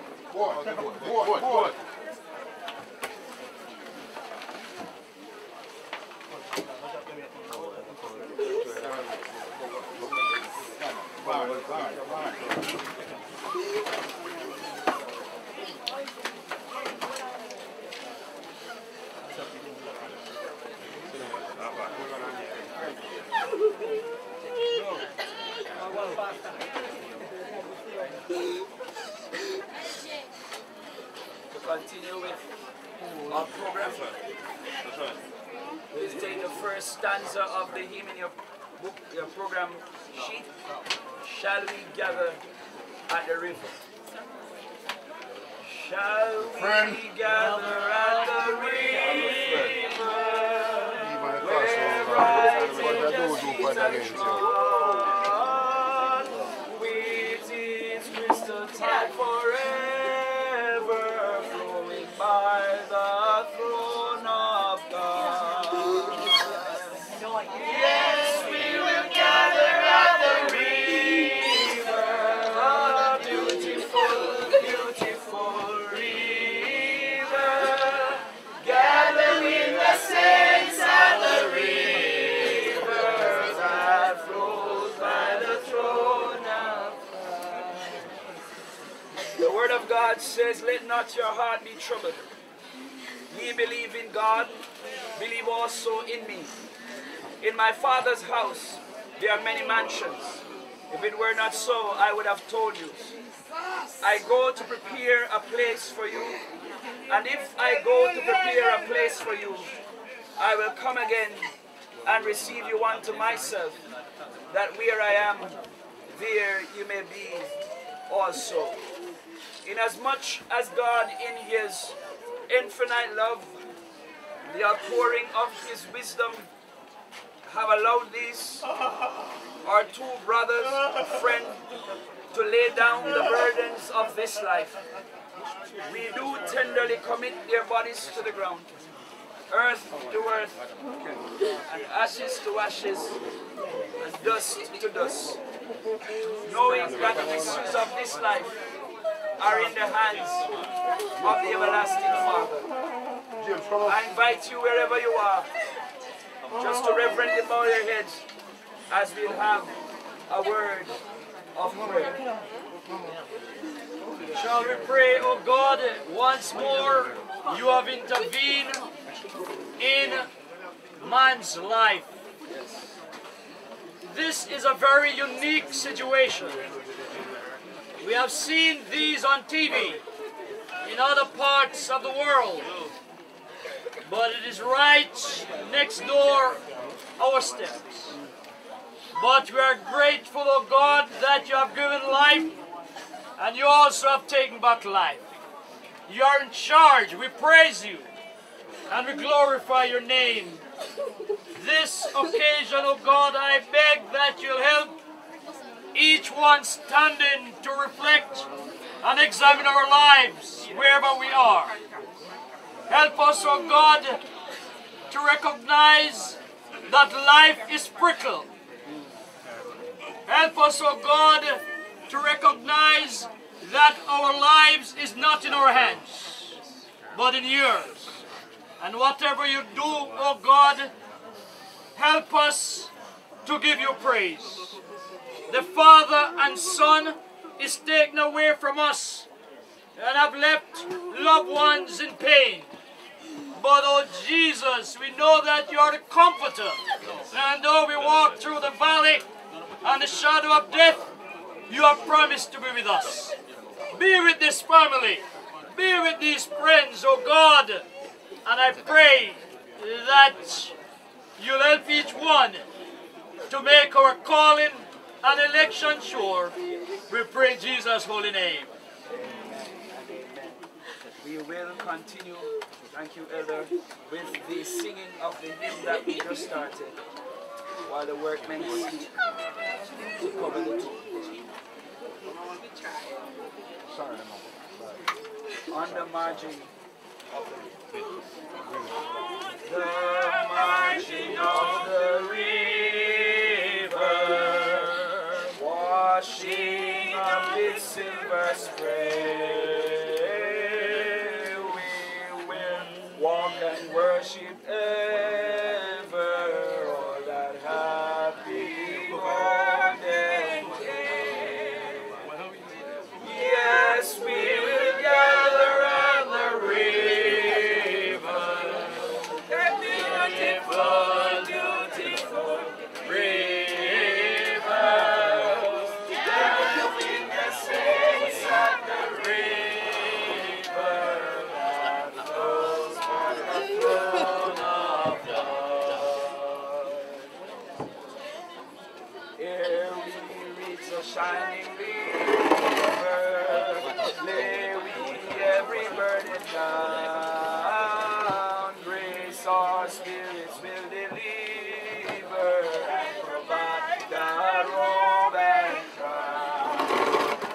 Yes, we will gather at the river, the beautiful, beautiful river, gather with the saints at the river that flows by the throne of God.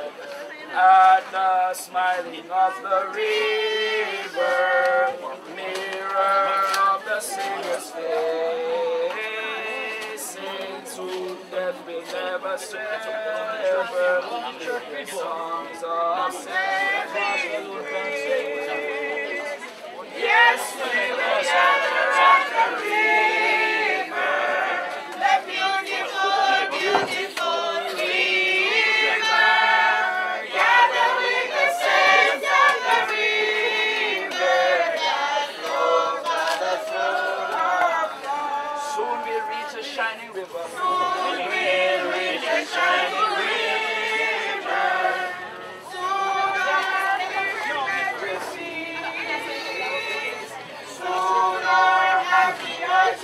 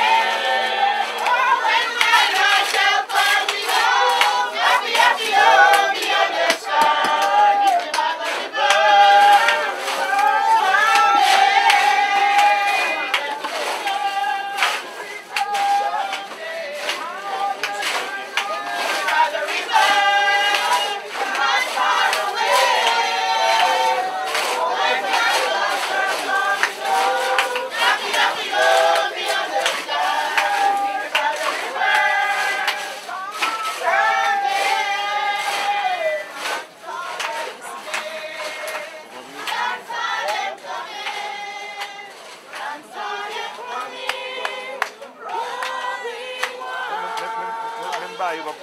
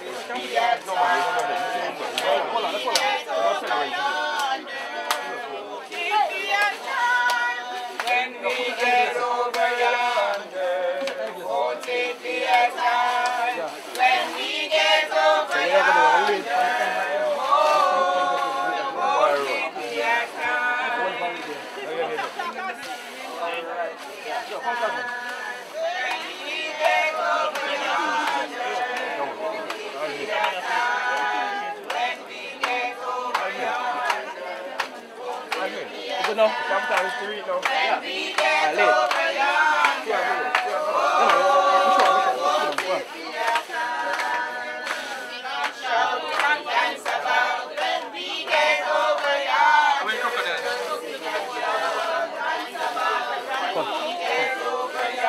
Little crocodile crossing.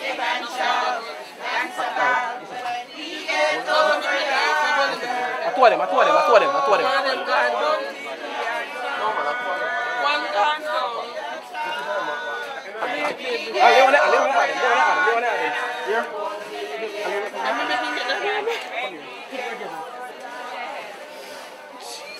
Yeah. Marker. Give me it. No, show me that one. Thank you very much, choir. Alright, Bernie, call the other one. Now, If I may have your attention just for a few more seconds. If you're within the hearing of my voice, I'm asking you just to lend your attention a little bit.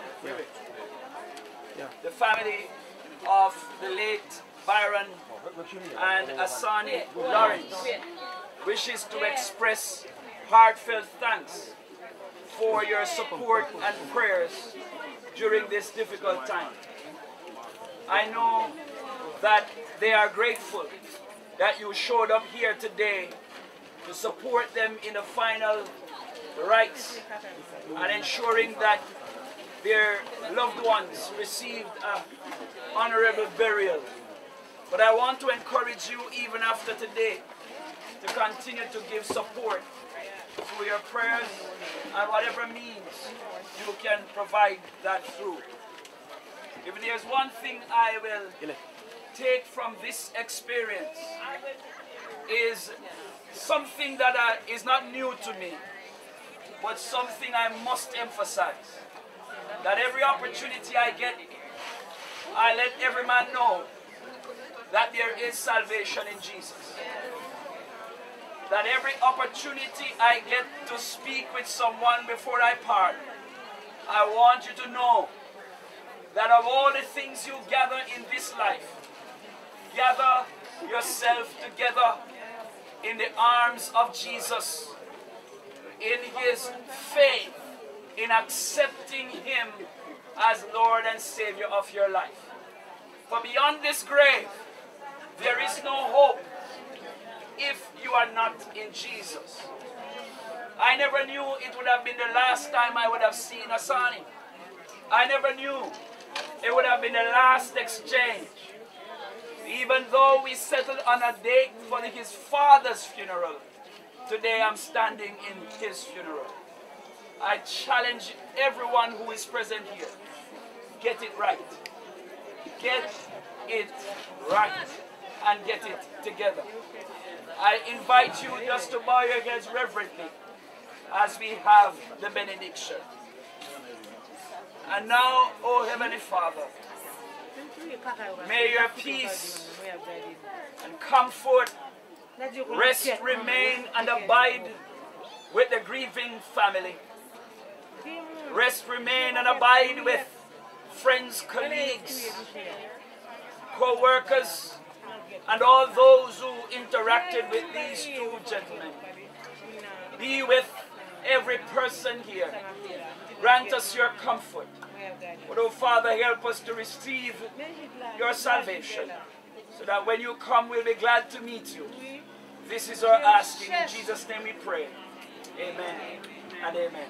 God bless you, and do enjoy the rest of the evening. Amen. God bless you. Thank you.